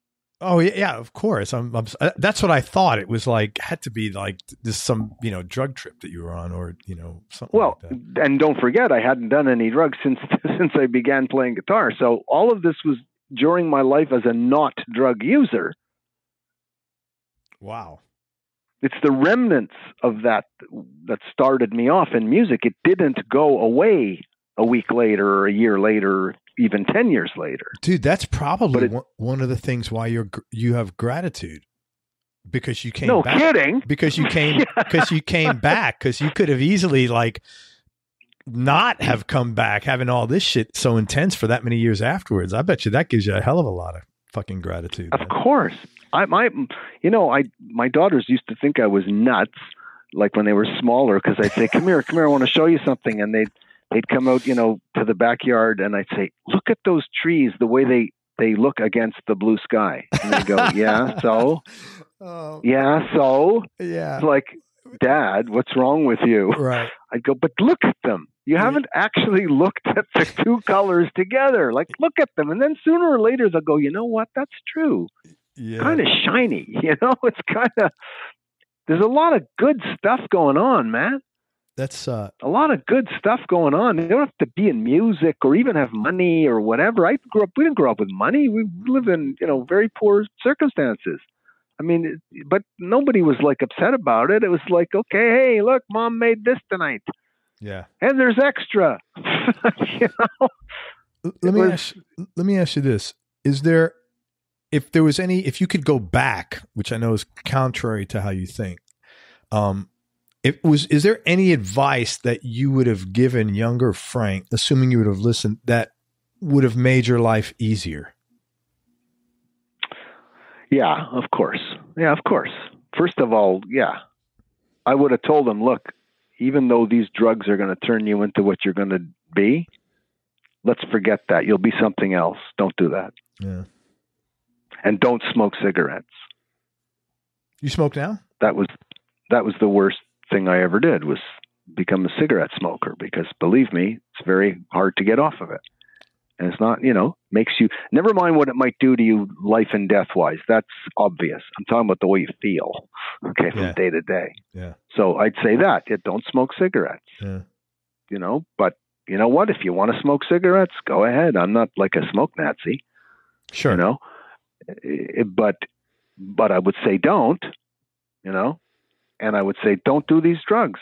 You'll find, let's say young Frank would tell old, time machine Frank, yeah, but time machine Frank, if I don't do the drugs, I won't become you. You'll disappear. I say, that's good. Let me disappear. You'll find another place. Wow. Man, that's really candid of you. That was very cool of you. So you still smoke now, cigarettes? I just quit. Good for you, man. Yeah, about 4 or 5 weeks ago. How's it going? It's all right. Not a problem. Yeah, even though I smoked for 50 years. Well, it's tough. I smoked when I was a kid. I didn't smoke for 50 years. And the only thing that saved me is I started working out right after that. Yeah. And I stopped because of that. I stopped because it was like, yeah. I have a beautiful dog, Australian Shepherd. I like to take him for a walk. I couldn't get 5 minutes. Sure. It's like, okay, now it didn't affect me that much when I was 50, 55, but now, believe me, go up the stairs and it was like, hey, what the heck, Well, good for you, man. I hope uncomfortable. Not like I couldn't do it, but it was just uncomfortable. I'm saying, sure. Well, I don't feel very comfortable. So I got to figure out how to stop doing this. So I got these little candies, the whatever Nicorette candies, and put them under my tongue, and yeah, it works fine. Good for you, man. Not as hard as people think it is. Man, I hope that lasts with you and you're able to do that. That'd be really great. So that's what I'd advise awesome. Young Frank, but if I was to say, let's say, not go that far as to erase me, because advising young Frank about that would erase me. Yes. See, I'd be talking to you now and it would go back. And you'd be talking to an empty phone. But there are certain things that now that Frank went in that direction, music, let's talk the music business. Sure. Okay. Yeah. There's things I would tell him not to do. Come on, man. Don't sign this away and that away and, get someone to look at the paper. Yeah. Like a million things like that. Sure. But I was always, even in the scene, when we were touring and doing all the outdoor shows and all that stuff with all the other bands, the festivals things, I was always kind of like the outcast guy, like not really part of the party, looking at it from a distance. What did I have in common? I wasn't drinking. I wasn't taking any drugs. I wasn't screwing around with a million girls. I'm 40 years with my wife, That's all. Congratulations. That's really cool. I'm that kind of guy. Just that doesn't make me better. I'm just that kind of guy. Yeah. I like being that kind of guy. Sure. It's okay. Yeah. So what was I supposed to do in that business? Well, where do I fit into the parties? Where do I fit into the yakking and I don't really fit in. So I was a wallflower. It's like, hey, hi, how are you? Hi, how are you? Oh, can I sit there? That's I would come into rooms like that, Which is I interesting wasn't brash. because I don't know you well, but you seem like you could pretty much talk to anybody now. Oh, I can. Yeah. But, one thing you don't want, look, you're talking to me, you're asking me questions. I'm going to always tell the truth, and I'm going to tell it the way I see it. But I'm not going to walk into a room and say, hey, everybody, listen to me. I got something to say. Well, this is an interview. I'll never do that. I will never do that. I hope most normal people wouldn't. Most of the people I've been on this show. There's a lot of musicians that do that. No, are you kidding? There's a lot of musicians that do that. Oh, really? Like, here I am, let me tell you how it is kind of thing? Yeah, sure. Sure. Many, more than there aren't. Wow. More than there aren't. Do you ever notice when these interviews happen with a lot of these guys, actors, musicians, it's a lot of I, me. It's usually what it is. Yeah, but not that it's bad necessarily. In all fairness, that's like, my interviews aren't like that because they're more like I want to learn something, and so I'm okay. I've learned a lot here, to be honest with you, and I always try to learn no matter who I'm talking to. That's like what I really enjoy about this. Good thing to do. Yeah, I mean, there's no downside to learning. As you said, the library is a really important address. So to me, my library is inside of people's heads and what they're willing to share with me. But I guess so. But isn't that the point of most of these, like on TV kind of interviews? Isn't like that's the point of them? It may be the point, but I think that the artists could somehow interject themselves. Like, I'm not saying there's anything wrong with it. I know they're there to be, what are you doing these days? What are you, I just am working on this album, or I just bought this car, or whatever. I get it. They're there to interview the person, and there's a lot of vicarious listeners who want to live through that person's experience. Well, that's the problem. That's the problem. That's the problem. But what I'm saying is we always have the opportunity, for instance, to talk about ourselves, which I'm doing. I'm talking about myself too, Sure. But maybe we can show how it might help others do this or that. Right. Or find this or that. Maybe just plant a seed, I'm not saying you're going to come there with the answers to their questions. I mean, nobody has all the answers. But I'm saying, hey, if we're going to talk about music, maybe I talk about how to build an amp, like maybe I tell some guy, oh, when I string my guitar, I do it this way because this does this. Now he learns something out of that. Yeah. Yes, I'm talking about me, but he gets something out of it. Yeah, but it's not about you like, well, I eat toasty, whatever, Quaker oatmeal for breakfast, and of course I look good because I do, or here's my, my lotion I use. Yeah, I get what you're saying. I know. So it's just, we're having a real conversation here, and I'm learning about you. Well, that's scary. Don't think I won't go away from this not knowing a hell of a lot more. You mentioned guitars, man. Another good segue. I want to ask you, you've always played SGs, and now I know the reason why, because your mom got you that guitar, in various formats. And a lot of times you're playing that one with 3 single coils. Yeah, that's because, look, SGs with PAF, original PAF pickups, those, everyone says they're worth a lot of money. Well, they're actually shit. Okay. Those pickups, you can't play low notes on those guitars. It's mud. It's like, you can't play low notes. The Stratocasters sound real good on low notes, the bass strings. So I said to myself, listen, I can't play Stratocasters. They have 21 frets. You can't play behind the bridge, which is a technique I invented. Mm-hmm. So I wouldn't have that. The guitar sits funny on you. It's got a big heel, so you can't reach the high notes. It's a bolt-on neck.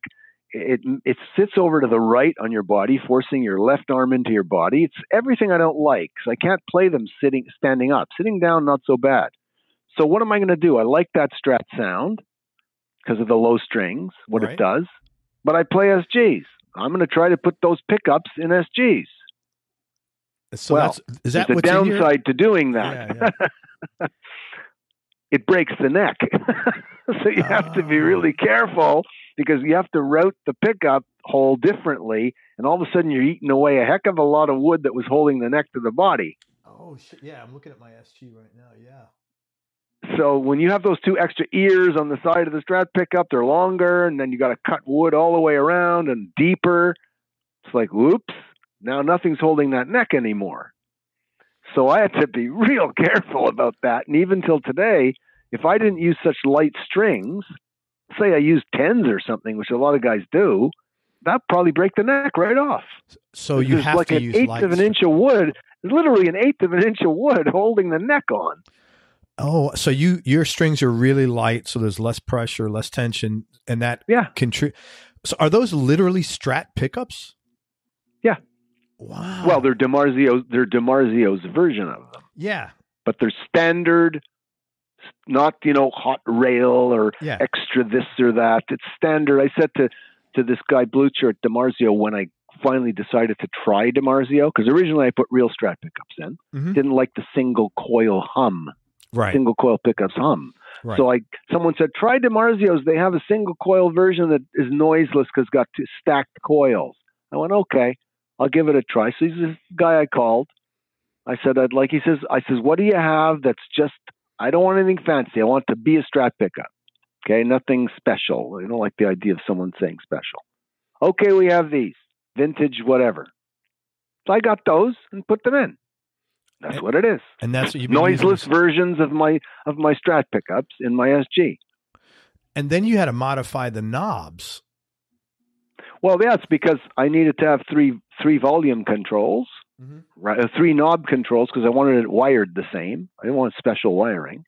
But then it was so, let's say, weak, because they're weaker. The high strings are weaker. Right. That I said, well, let's put a little preamplifier in the guitar right at the jack. Okay. Right? And I put a battery in the back of the guitar, and then I can turn that switch on as to the 4th knob is simply the volume of how much I'm boosting. But I stopped using that way, way long ago, because I started using wireless in 1976. Okay. 77. So once I used wireless, I can't drive the wireless transmitter with that booster. It'll oversaturate the transmitter. So I never used that extra 4th knob again. I just didn't bother to take it out. Wow. And you did all these mods yourself?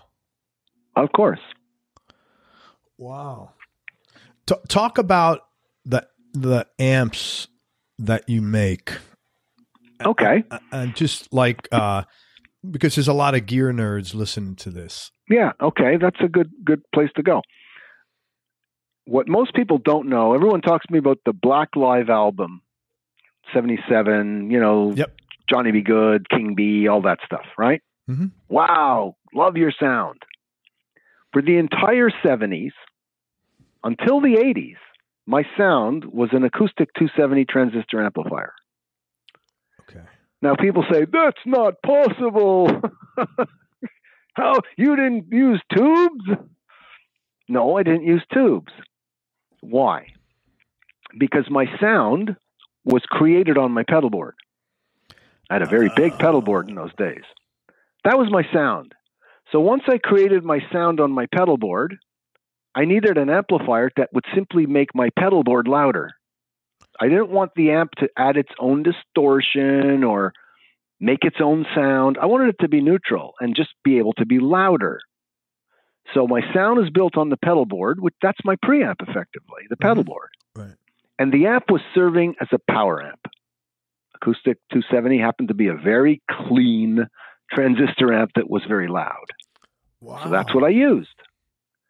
So later on, I had to have 4 roadies to walk my pedal board around. It was ridiculous. It was 6 feet long, 3 feet wide, and sometimes 2 tiers high. It was ridiculous. The case that it went in would look like a coffin.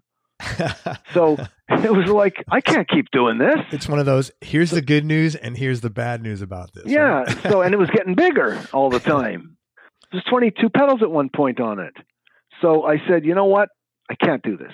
So I'm going to have to build an amp that sounds like my pedal board. Right? So how am I going to build it? Transistor amps, very hard to make them sound that way. So I'm going to build a tube preamp based on a Fender Twin, right, but modified, but based on a Twin. And it's going to sound like my pedal board. And I worked on that for a long time. Now, there was a guy in Montreal that was already modifying Twins. I started with what he did, and I didn't like it so much. It was okay for some things, not for others. So I started modifying it. And then I learned how to do it differently. And then I learned how to design it. And so gradually I have developed my own version of my preamp. And what it is, it's basically a Fender topology, like a typical Fender topology, with slight differences in the second and third channels, which are overdrive channels. And that's my sound. So now I just plug that preamp into any clean power amp, which I still use a transistor power amp to this day. Wow. Except instead of an acoustic, which has its own preamp built in, I use a Crown or a QSC or any power amp that is simply clean and loud. So now my sound is all shaped in my preamp, which is a copy of my pedal board and my pedal board is now less pedals than was necessary, and it's smaller. How many pedals are you down to from 22? Well, I have a lot of functions on the board, but to give you an example, the board's only 3 feet long, not even, maybe 28 inches long and 1.5 feet wide. So what have I got? A wah-wah, volume pedals. I've got a pedal that I built to create my backwards effect that I do live. I play backwards, forwards, Mm-hmm. Then I've got delay, a chorus, octave, what else? Echo, lots of delay, and overdrive. That's it. So it's pretty conventional.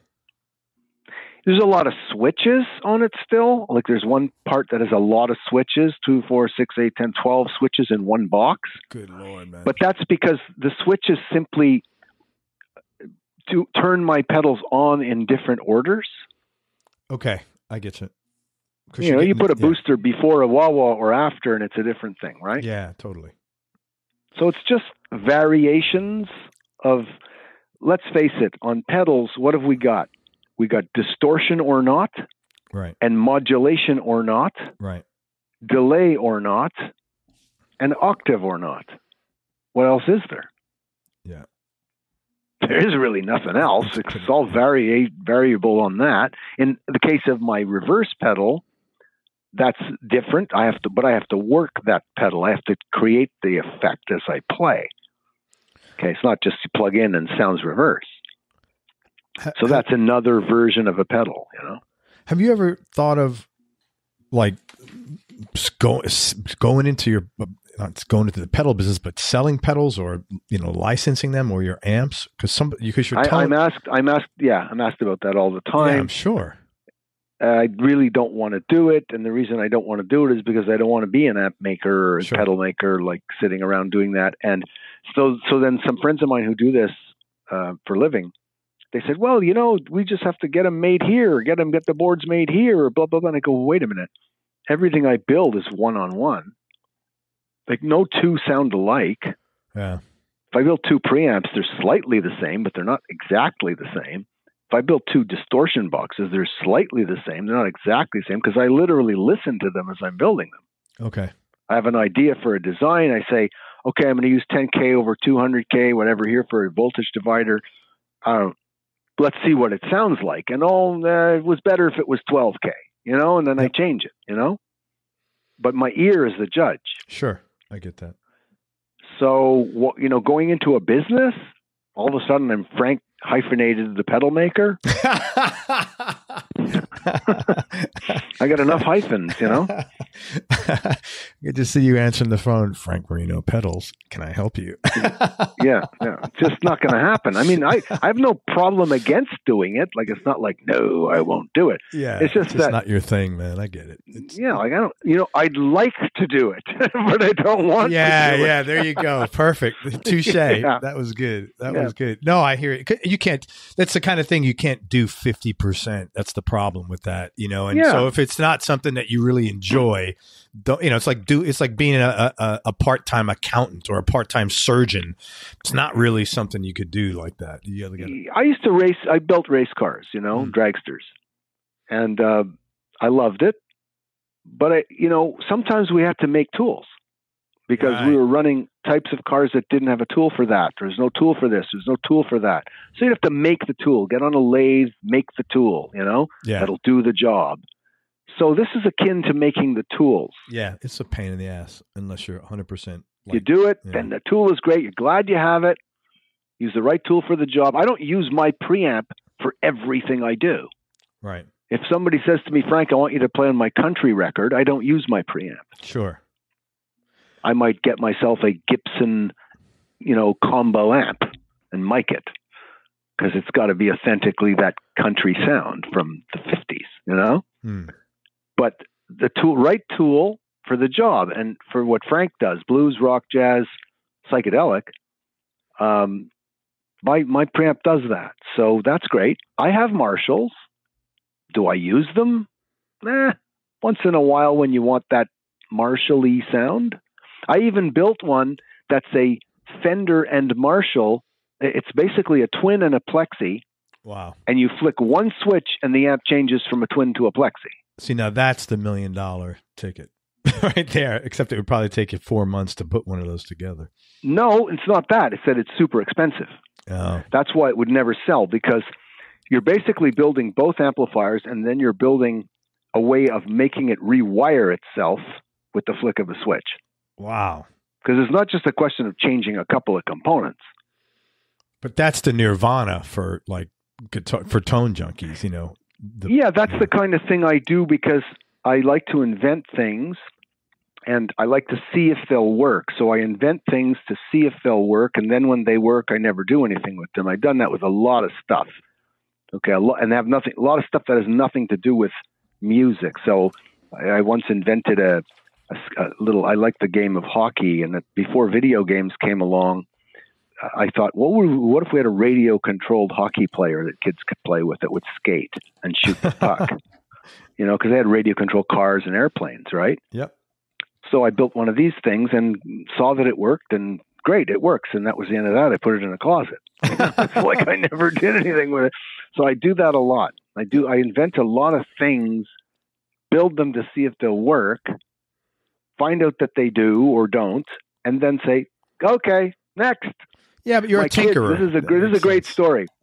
This is a great story. My kids in grade 6 or 7, when they were in elementary, they had a science fair at their elementary school. Mm-hmm. And they said, Dad, we have to build something for the science fair, I said, okay, I got an idea.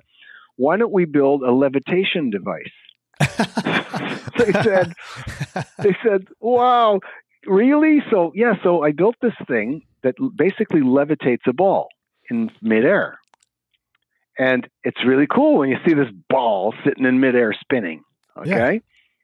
So they took it to school. This is the funny part of it. They took it to school, and all the, the teacher judges, they walked by judging the science fair stuff that the kids have brought in. Uh-huh. They were walking by this thing like they didn't care. It was like, oh yeah, a ball. It was like they didn't even realize they were looking at magnetic levitation. That's weird. In real time.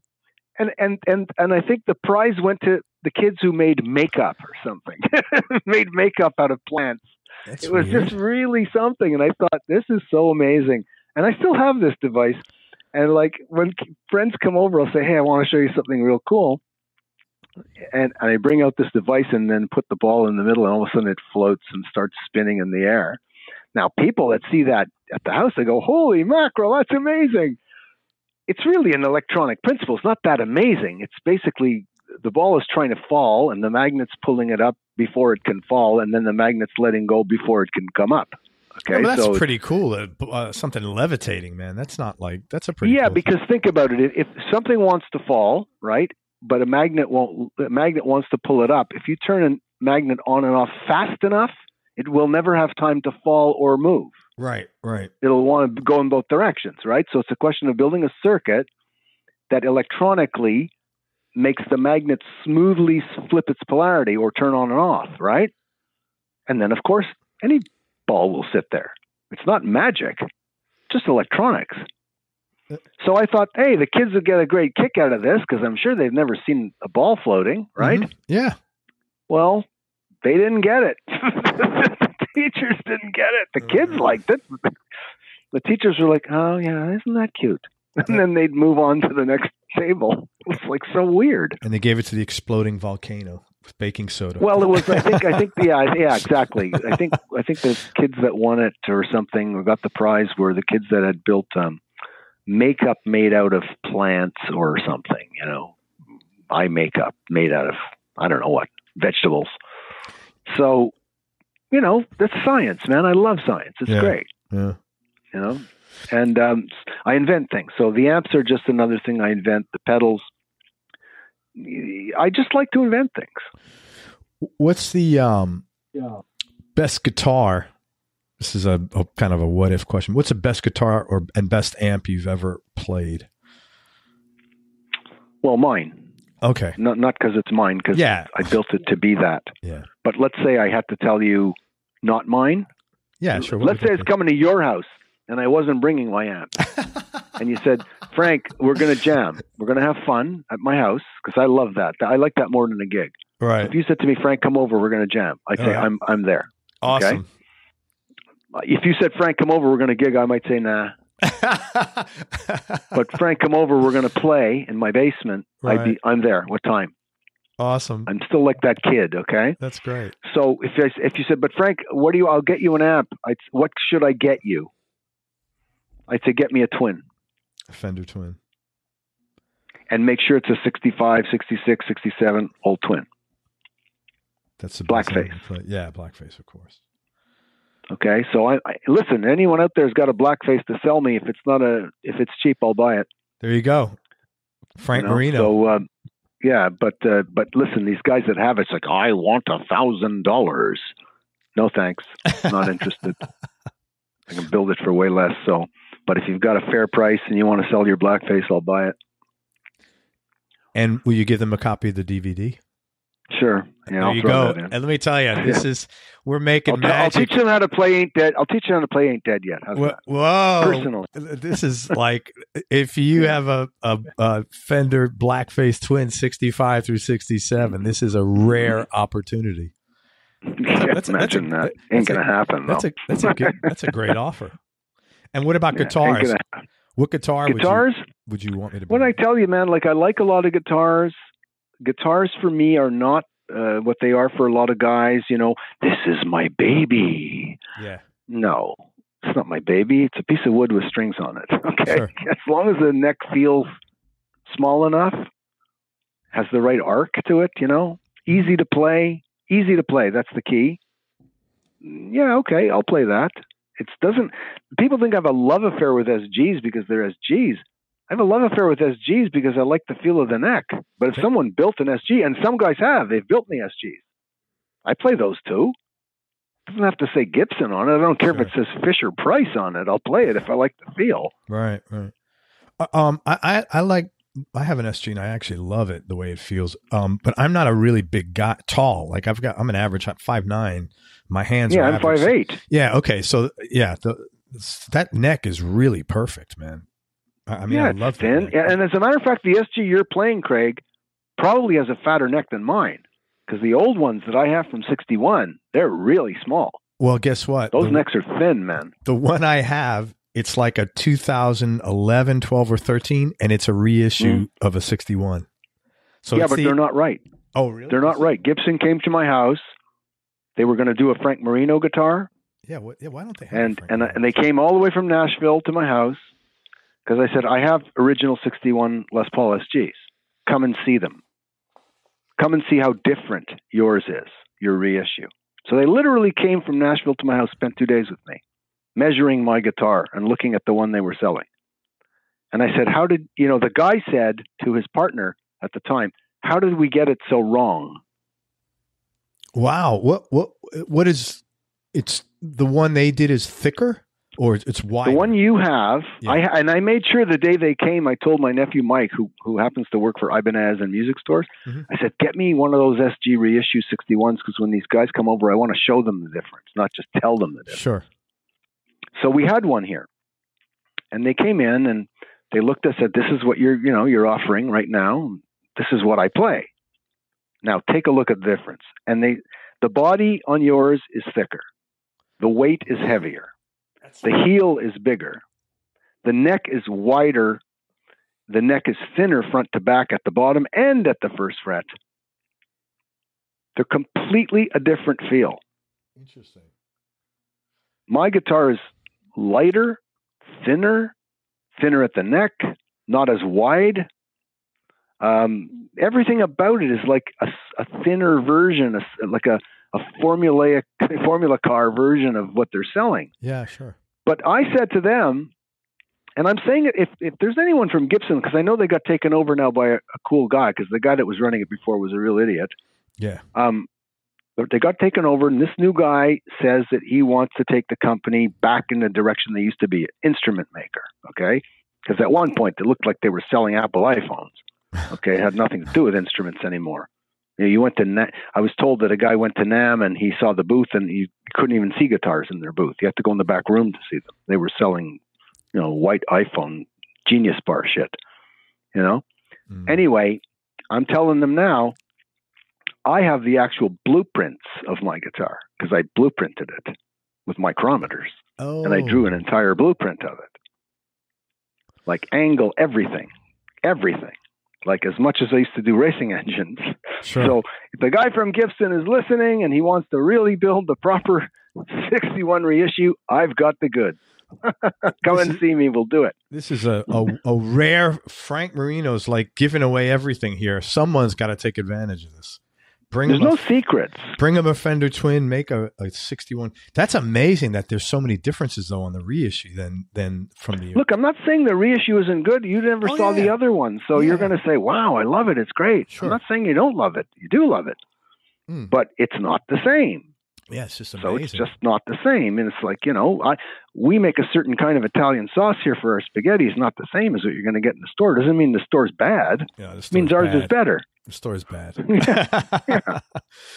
Hey, but this is it, there's no secrets here. Frank doesn't keep secrets and, that's my secret sauce. And, I can't tell you what's in that pedal. And a lot of guys do that. It's like, hey, go for it, man. If it helps musicians, look, I have friends in the business that sell what you call boutique gear. Sure. Right. You've seen those, of course. $500 fuzz tones and wah-wahs and all this stuff.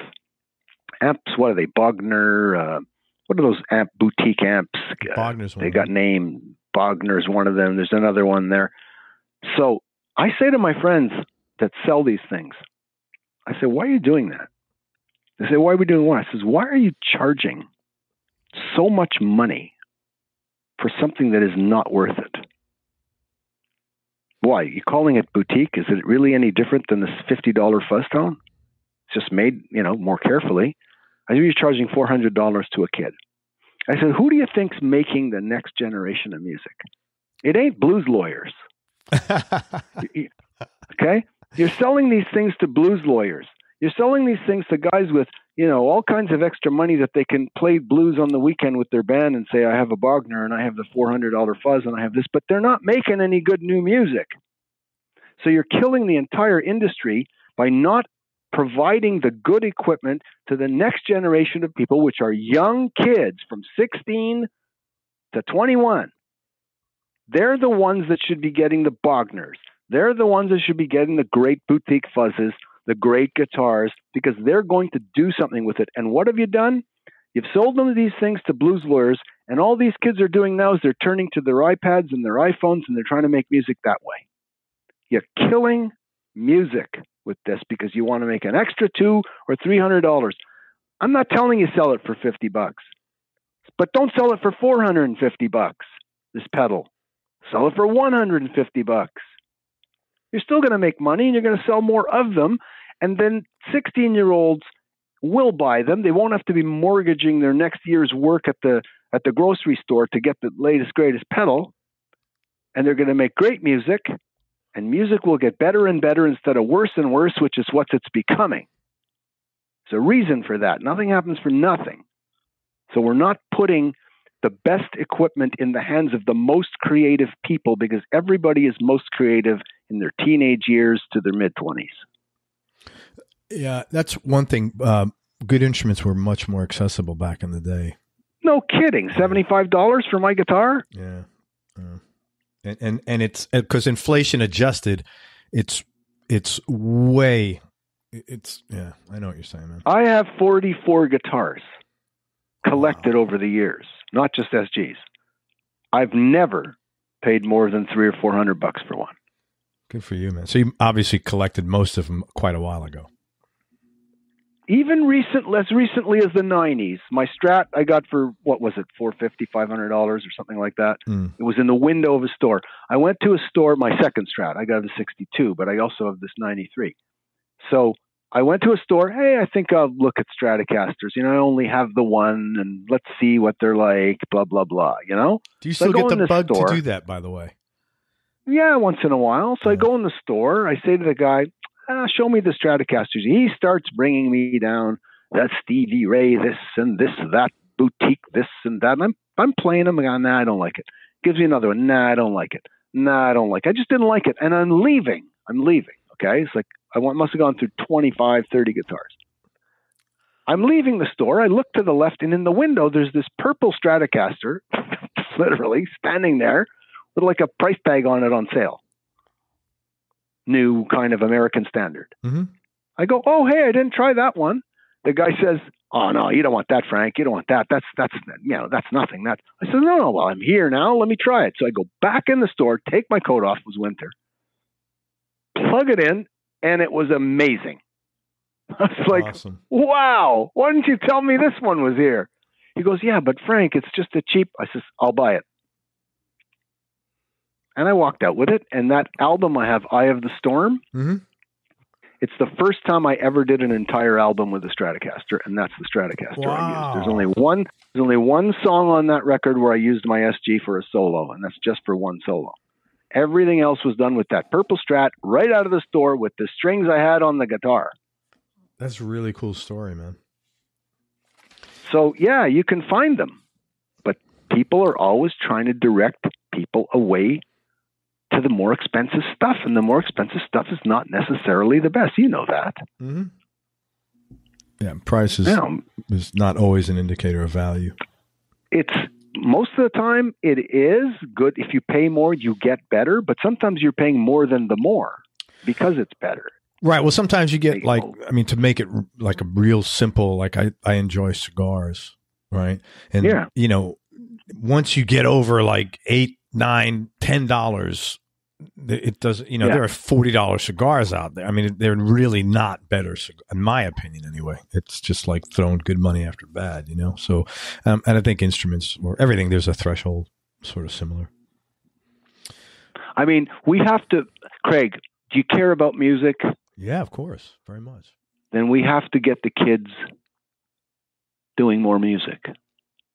Yeah, if we really want it to survive, it has to get into their hands. They are the generation that will take it to better places.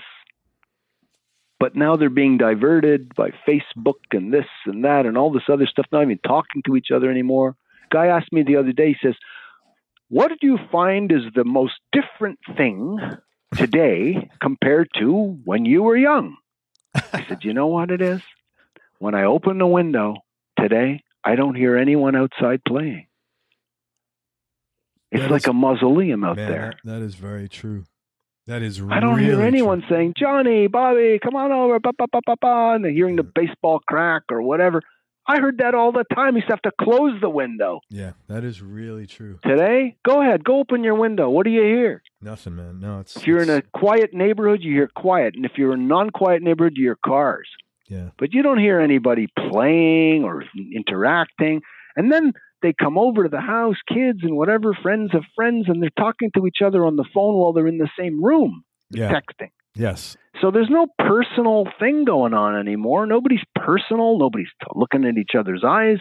Nobody's talking to each other. Is there any wonder they're not coming up with any good ideas? Because ideas don't come from one person. They come from the culmination of people working together. There's a prompt. Yeah, there's a prompt that they get from somewhere, and then that takes them in a direction. Yeah. That's why bands are called bands. Yeah. And not me's. Like they're bands. Tough question. Maybe not. Maybe not a tough question. You're really very introspective, man, and I appreciate that about you. What do you like most about yourself, Frank? Like about myself. Maybe I said that too soon. It doesn't occur to me. Okay, I'll think about it. Let me think about it here. What do I like most about myself? I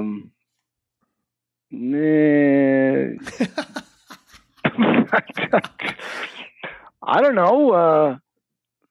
I used to say my hair. No, I'm just kidding. You do have good hair, man. No, I did. But I'm older now. So. Hey, man, have you seen a picture of me? What do I like most about myself? I don't know, Craig. I'd have to ask my wife that. No, Denise, what do I like most about myself? No, man, I'll tell you one. There's one thing I like about myself. Yes, I do like this about myself. I like that I can see the good things in bad things. So you're an optimist. Well, I've been accused of being a pessimist, but it's not really pessimism in my case. Here's what I tell people. I tell people, look, doubt is a terrible thing, right? So doubt sort of makes things worse, But doubt is a funny thing. It's something that people feel they have to express.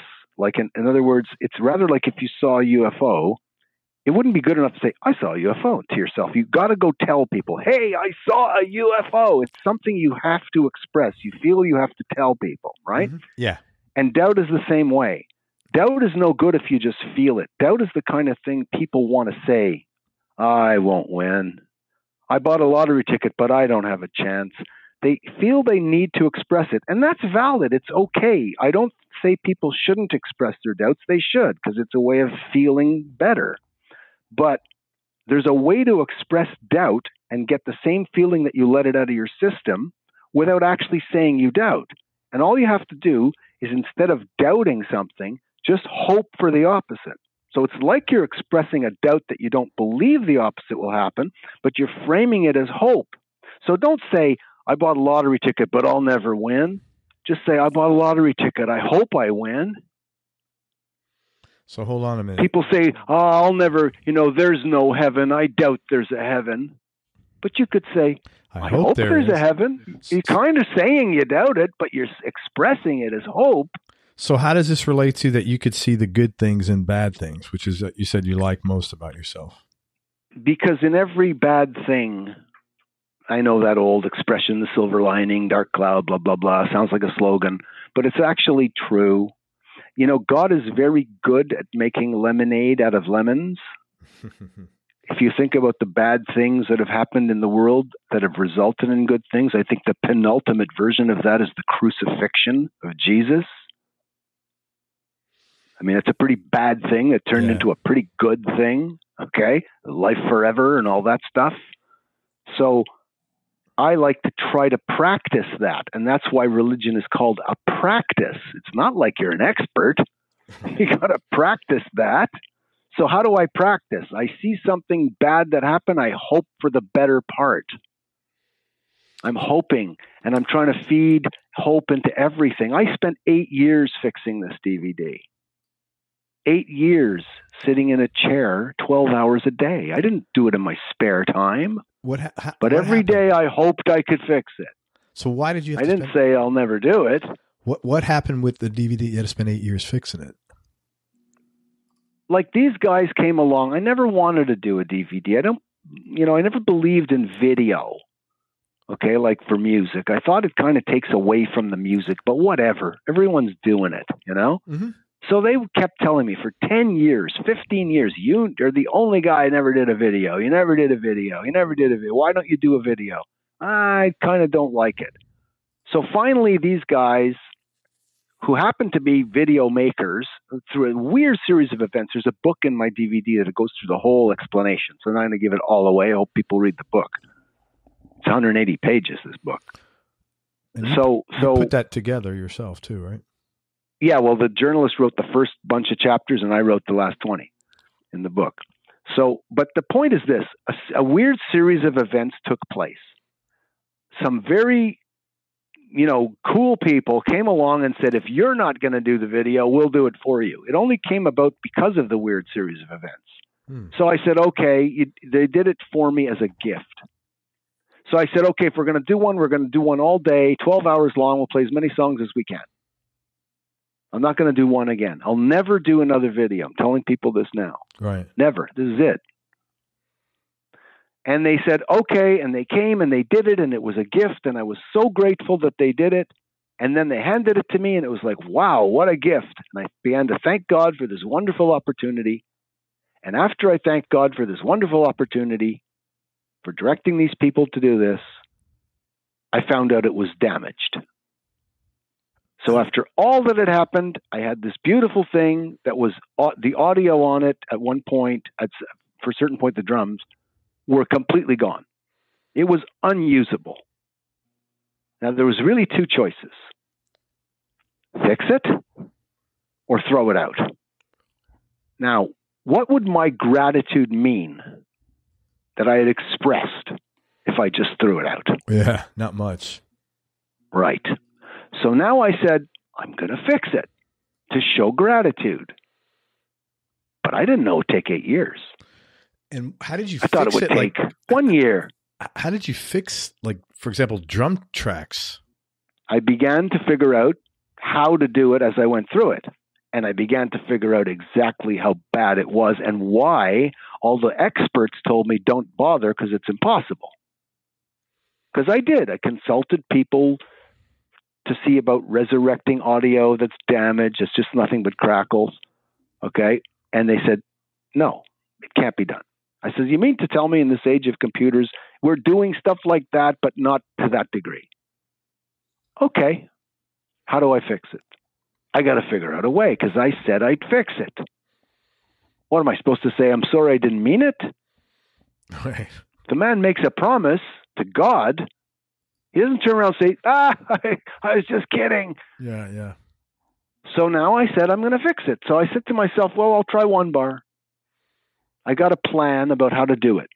Made sounds, blah, blah, blah, editing. I'm a good editor. And I fixed one bar. That's probably, in retrospect, the thing that made me finish. Because what if I hadn't fixed the one bar? I would have known it was impossible. You mean but if I fixed one bar of music? Yeah, one bar. Oh, my God. And I said, hey, I just fixed one bar, and it's perfectly okay. I resurrected the bad audio. Holy shit. Took a lot to do it. Took a month. But it did. So I said, well, now I got to do bar two. So that was your project. And it was a 12-hour day. Wow. So I did. So what did it do? Winter came, summer came. Winter came, summer came. Winter came, summer came. Every year, man. And I just sat there, get up every day, stumble down to the chair, start again. Stumble down to the chair until I went to sleep that night, go back to sleep. No career, no gigs, no recordings, nothing. Saw my daughters grow up in the next room and finished it. And this was my give back. This was my, I said I'd do it. I love you. I mean it when I say that to him. And here it is. You don't need it, But this is my way of saying thanks. So you said it was originally 12 hours, and it broke down to 6. It broke down to 6 in the end. Yeah. Wow. 6 of solid music, Yeah. That's amazing, man. That's the story behind it. It's really a unique thing. It's once in a lifetime thing. That's why I'll never do another one. I've got no reason to do another one. I'm not trying to sell. I'm not trying to create a career here. I'm trying to conclude one. I like how you said that. Yeah, I'm going to be 65 years old. I don't agree in rock musicians in tight leather pants at 75. I think it's unseemly. Go home. Man, you want to hear, this is a funny story. We, obviously through the show, I meet a lot of nice people. And when guys come through town, they're very kind and they give me tickets to come to shows. And most of the time we go backstage and we're hanging out. So we went to this show. I don't know if you know Dave Amato. He's with REO Speedwagon, long time. Don't know him, but I know of him. So we go, and my wife had never been backstage, and I'm 55 and she's like a year older than me. And she's backstage and she's looking out, and there's all these people, which you know about. They're all our age. Yeah. But all these women are like throwing themselves at the stage. And she said, and she goes, what's going on here? All these women they're wearing like, they're our age, and, just because they make it in a size 2 doesn't mean you need to wear it in a size 2 kind of thing. Right. Exactly. Right. And it just reminded me of just what you said. But it's true. Look, some of these musicians, I don't want to get them mad at me. They're going to get mad at me. I don't mean all of them, but some of them. It reminds me of that old story of the kids down in the having a party in the basement, and the uncle comes down, wears a lampshade, and thinks he's cool. Right. Tries to get in with the hip kids, and they're all laughing and everything. Yeah, your uncle's so cool, but believe me, when he goes upstairs, it's like, what an idiot. Yeah. Okay, so it has to come to a point where you have to say to yourself, look, you want to keep making music, by all means, keep making music. You're never too old to do that. Sure. You're never too old. You can do it till you're 100, 150 if you live that long. And it's great. The music can be great. But at some point, stop with the, pretending you're a 20-year-old rock star. You're not. Yeah, I understand what you're saying. You're not, and it looks weird. It's odd. Like to me, it's comical. And it has some dignity. Oh my God. And a lot of them, you ever notice this? The ones that do that are actually the ones that don't need the money. They all have $300 million and $500 million. They don't need the money. So what are you doing it for? What, are you so afraid of being irrelevant that you got to go out and make a fool of yourself? Yeah, I don't know. I mean, I don't know, man. I don't know. So that's the way I look at it. It's like, you know what? You want to do it, but you're not going to get me to do it. So if I go out and tour again, the only way I'll go out and tour again is if I earn enough money on the DVD to do it, because I don't have managers, I don't have record companies, I don't have agents. I do, so I have to do it myself. So let's say I happen to sell enough DVDs that I can go out and do some gigs. I'll go out and do some gigs, but not going to go out and do gigs acting like I'm 21 years old. You mean the leather pants will not come with you? No, the clothes I wear on that DVD are what I wear every day. Okay. That's me. Right. Okay. That's me. That's Frank. It's not a costume. I get it. Yep. I totally get it. But that's just the way I am. And if you look at my closet, I wear clothes like that, I get it. But I'm not going to go out there, hey, how y'all doing? And oh boy, and look at all the chicks and all that stuff. It's unseemly. Come on. Keith Richards needs to grow up, Really. At least he should learn to play guitar. Oh, Frank. Remember in the beginning you said, I never felt at home in these big crowds of people. Yeah. There you go. No, I mean, I'll get in a lot of trouble for saying what I say, but who cares? I mean, I'm not wrong. There's a hell of a lot more people.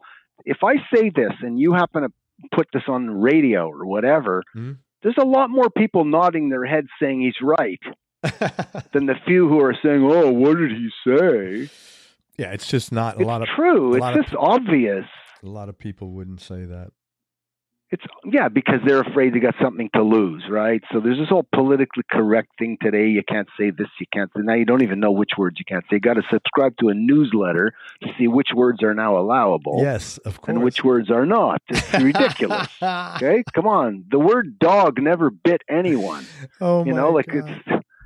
But that's the way it's become. They want to live that way. Great. More power to you. I say live and let live. You want to live that way. You want to subscribe to that type of thinking. More power to you. God bless you. Do what you want. You want to limit your speech. You want to limit your thoughts. You want to join groupthink groups. Go ahead. Have at it. That ain't me. Okay. That ain't me. It never was. If it was me, do you think I would have left the biggest record company in the world at the height of my career, playing giant stadiums, and walked away like I did in '83 and said, I'm not doing this anymore? What was behind that decision? The business. Yeah, you just couldn't take bullshit. It. Yeah. It was like, what am I doing? You know, when that old joke that somebody gets to Dorothy's, oh, this isn't Kansas, You know? I mean, I got to the music industry thinking I was going to Woodstock, and I got there and it was anything but Woodstock. Right. Okay. You know, with the camaraderie and the peace and the love and all this stuff that I thought it was going to be. All it was backbiting and people trying to be better than the next guy and saying expressions I'd never heard before. I didn't know what they meant. You know, we're going to blow him off the stage. I thought, what does that mean? Yeah. And why are these people in the industry not just happy enough to be good or to be accepted or to have their niche of fans, but they almost have to say that the other guy shouldn't have any? Yeah, I don't know why people are like that. Yeah, I don't. You know how many times I did shows with multiple bands? When the bands that were on the show would go out of their dressing rooms and go stand beside the stage to hear how much of an encore the other band got. And if they didn't get a good one, they'd come back smirking. Wow, really? Come on, that was standard fare in our industry. So you just got sick of all of this? Yeah, come on. First of all, I kind of expected to get it from the business people, from the bean counters, because let's face it, they're bean counters, right? Sure, yeah. And I kind of expected to get it from the writers who write in magazines, because those who can't do usually write about it. I kind of expected that. And that's not so bad. That's what they do. It's like I expect tigers to eat meat. Yeah, so they don't go in their cage. But I didn't expect it from a lot of the musicians, because I thought they were thinking like I did. Like we're all in this together, rising. Some were. I'm not telling you they're all like that. Yeah. Believe me, they're not all like that. Don't get me wrong here. But there's such a plethora of them that it's like it seems like they're all like that. You know what they say, empty barrels make the most noise. so I saw it everywhere, and I was like, it's like the Volkswagen thing. I began to see it everywhere, and it was very negative. It's turning me into a negative person. I don't like to be negative, so I walked away. In your mind, you were of more of the mindset of rising tide lifts all boats. We're all in this together. Let's support. Let's push. Absolutely. And I'm still like that. Yeah. So when I was headlining shows, okay, when I got to the point where I could headline big shows, and it was really only word of mouth because I never had the radio help. So when that finally happened and I started doing my own things, do you think I ever treated opening acts the way they treated us?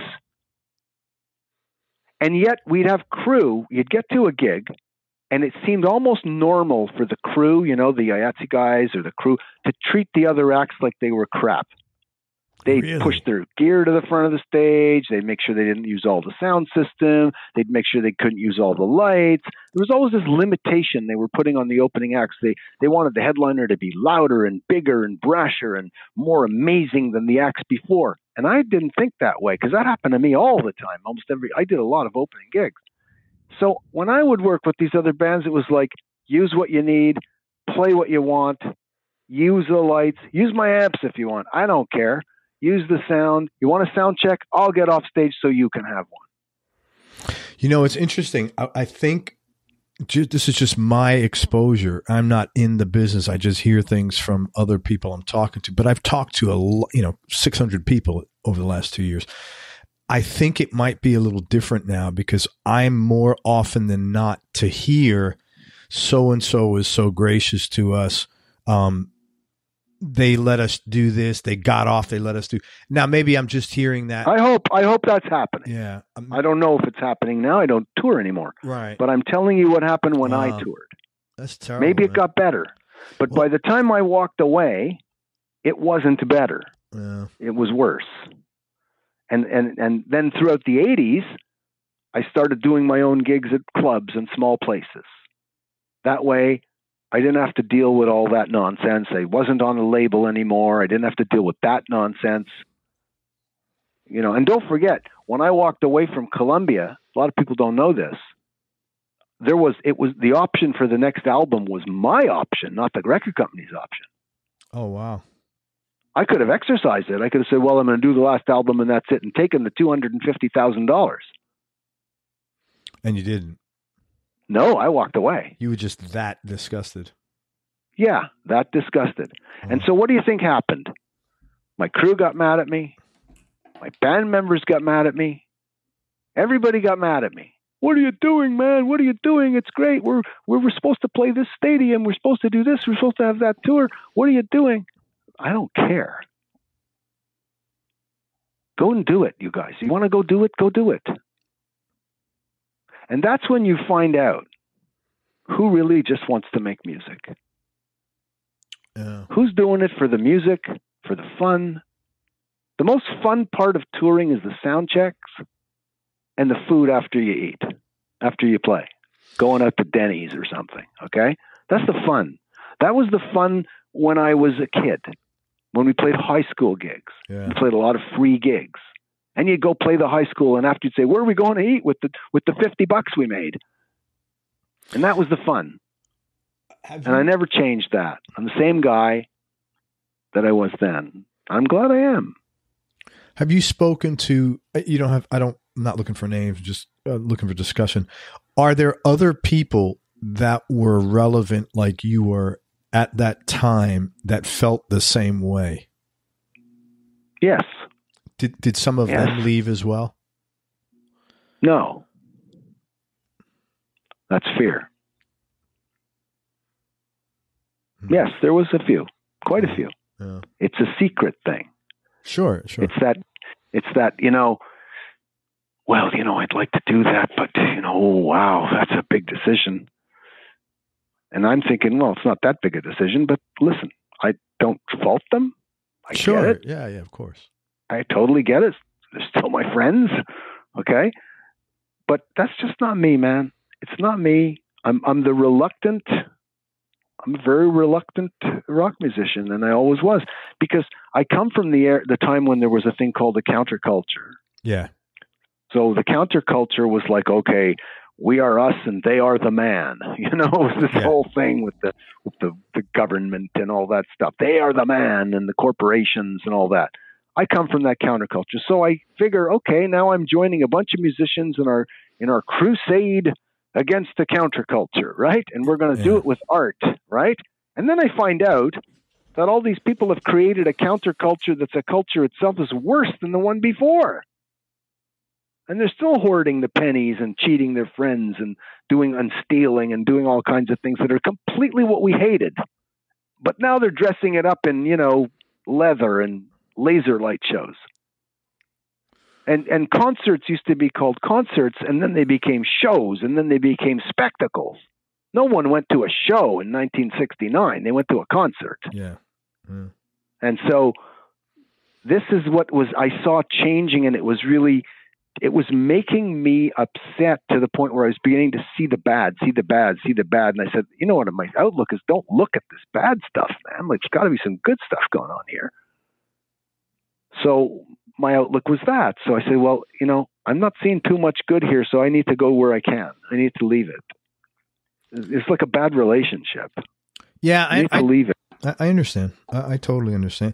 Look, man, I give you a lot of credit for sticking to what was important to you, and for recognizing that something was draining you and doing something about it and not changing to adapt to the environment, And I have a lot of respect for you for doing that. And I know it wasn't an easy, I mean, the decision was probably easy, but the execution probably wasn't as easy. And, so I give you well, it was harder. It was harder on, look, I care about the other people around me, right? So, sure, of course. I mean, I do. So it was a lot harder on everybody else. Okay. Because I'm prepared to be broke. I'm okay with that, but I understand that not everyone is. Sure. So yes, it was hard on the other guys, and it was hard on their girlfriends and my own, but I had met, at that point I'd met the person who became my wife for now the past 40 years. And I was okay with that. Yeah. And she was okay with that. That's the important thing, Craig. Relationships are the currency of heaven. Dude, you don't have to tell me. That's what you twice. spend there. Yeah, you don't. That's what you spend there. Yeah, I know what you mean. Yeah, you don't have to. I'm with you on that, man. That's all you got. So you don't. So that's what you have at the end of the day. Yeah, right? Man. You're not thinking about your. Let me tell you, man. I am so down on that. It's not even funny. That's all that's important to me, man. And as I've gotten older, and as I on almost a daily basis, that becomes more important to me.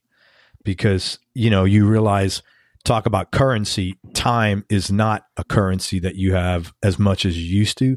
And I'm really, it's really important to me to fill that up with as much good stuff. And good stuff is that what you just talked about, those relationships, those connections. Time is a bank account that one has, but he doesn't know the balance. Yeah. Ain't that the truth? So you better make sure it's fucking emotionally full as possible whenever you can. Yeah. You never know the balance. And so imagine you had a bank account, but no one told you your balance. Yeah. You keep going and dragging some money out of it and say, oh, I was able to buy something today. But one day you're going to go there and they're going to say you're overdrawn. Yeah. You didn't know when that day was going to come because you never knew the balance. Yeah. Yeah. You didn't know how much was there. So Frank, you're preaching to the choir, man. I get it. I always say you can make more money, you can't make more time. Yeah, and I say this too. No matter what you do, no matter how great you are, no matter how smart you are, no matter how loved you are, when you go, the people that come to see you on that day largely make their decision based on the weather. Okay. Oh my God. That's true. And here's the thing. Let's say you're just such a great person and you've done such great things that they brave the weather, the inclement weather. They brave the hail and they brave the snow and they come. They don't come next week, but your family does. Oh yeah. And every week after. So wherever you had the relationships, that's your value. Oh, yeah. And that's what you take with you. What are you going to tell God? I'm an architect. I can build bridges. I can cure cancer. I can do all these things. Well, we don't need that here. But what we do need is relationships and the ability to get along. That's good here. That's what you need. And if you really are, whether you believe it or you don't, if you really are slated to be a being that will live forever, which is the big promise in our religion, if you really want to live forever in a bad mood,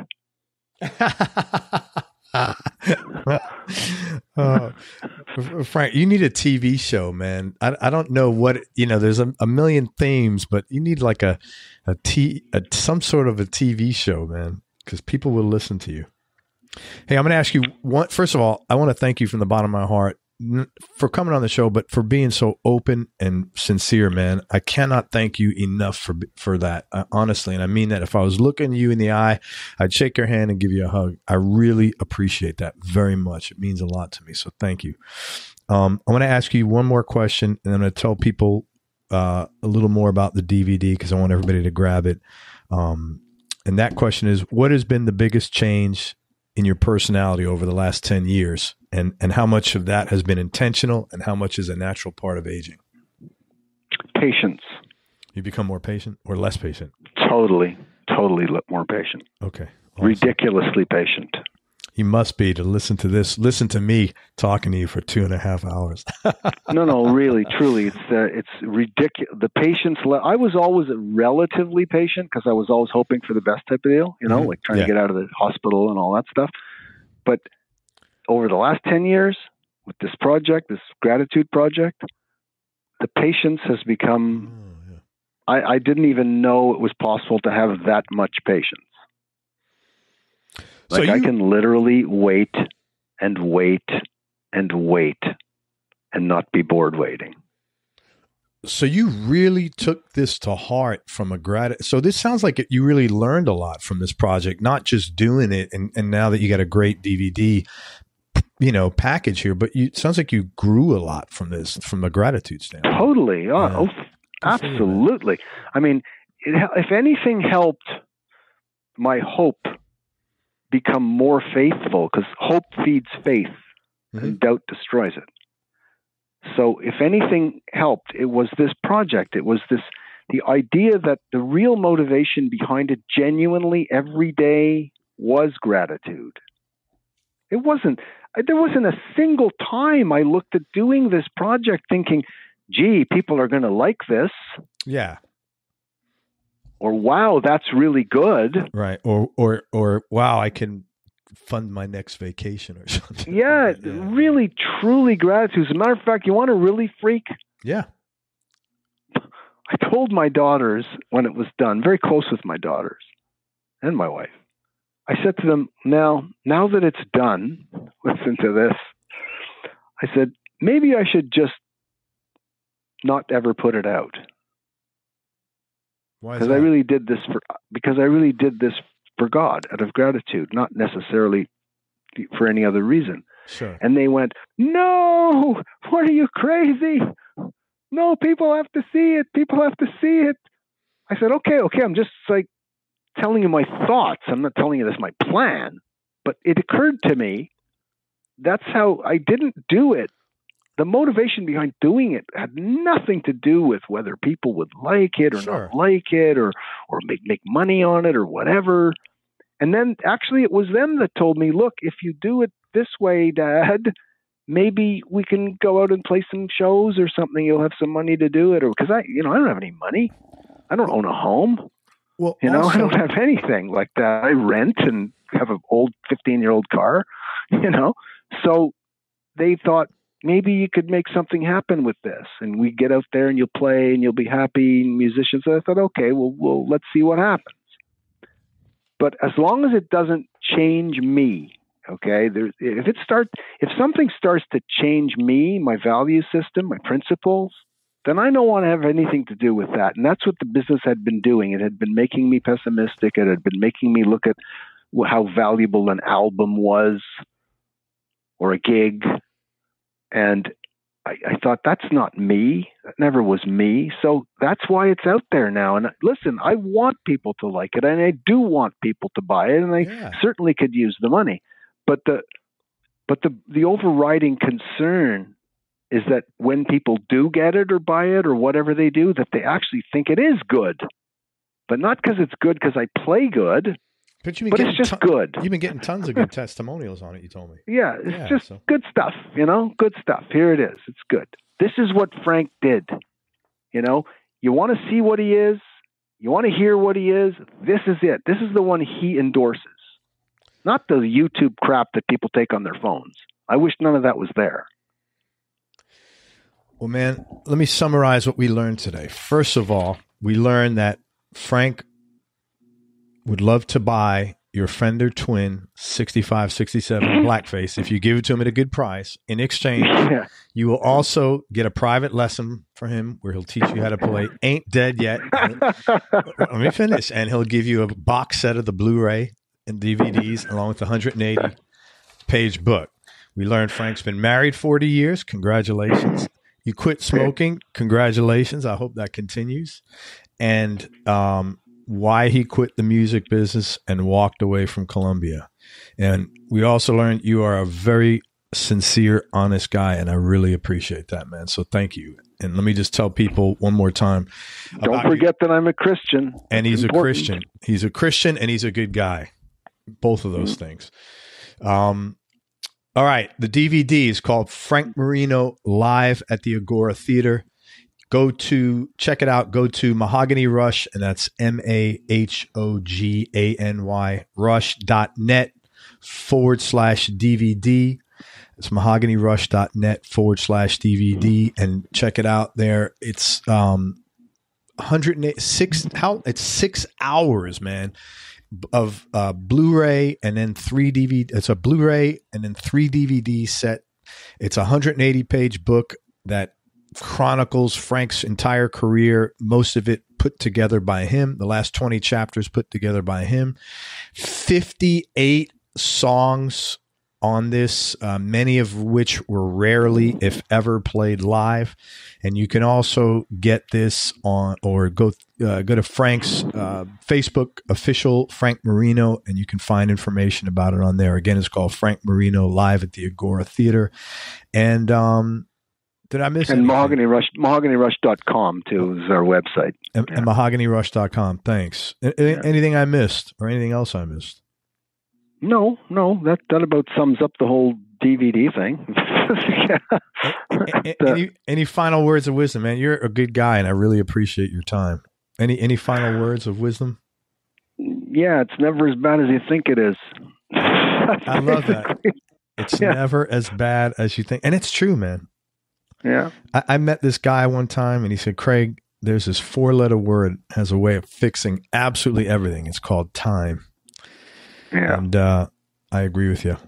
Frank, it's been a pleasure. Hang on, let me wrap up, and then let me just say goodbye to everybody, and you and I will wrap up. And really, honestly, thank you very much for everything. I hope you do tour, because I'll be in the seats listening and enjoying it. You're very welcome. Everybody, thank you so much for listening. If you enjoyed this interview, please share it on your social media channels. We appreciate your support. Thanks very much to Frank Marino for spending time with us. I'd love everybody to check out and get Frank's DVD. Again, it's called Frank Marino Live at the Agora Theater, and you can get it at mahoganyrush.net/DVD or mahoganyrush.com, or on Facebook, official Frank Marino. And there's just tons of great stuff on there. Make sure you go to everyonelovesguitar.com, sign up to get on our newsletter list so you and I can connect. And most important, remember that happiness is a choice, so choose wisely. Be nice, go play your guitar, and have fun. Till next time, peace and love, everybody. I am out. Thank you, Frank, for everything. We hope you enjoyed this show. If you did, subscribe to the Everyone Loves Guitar podcast, and you can do this online at everyonelovesguitar.com or on iTunes. And if you like the show, please leave us a 5-star positive review. The more 5-star reviews we get, the higher our show ranks, and higher rankings mean we get to continue speaking with cool, interesting guests on our show. We'll see you on the next episode, and until then, keep playing your guitar and have fun making music.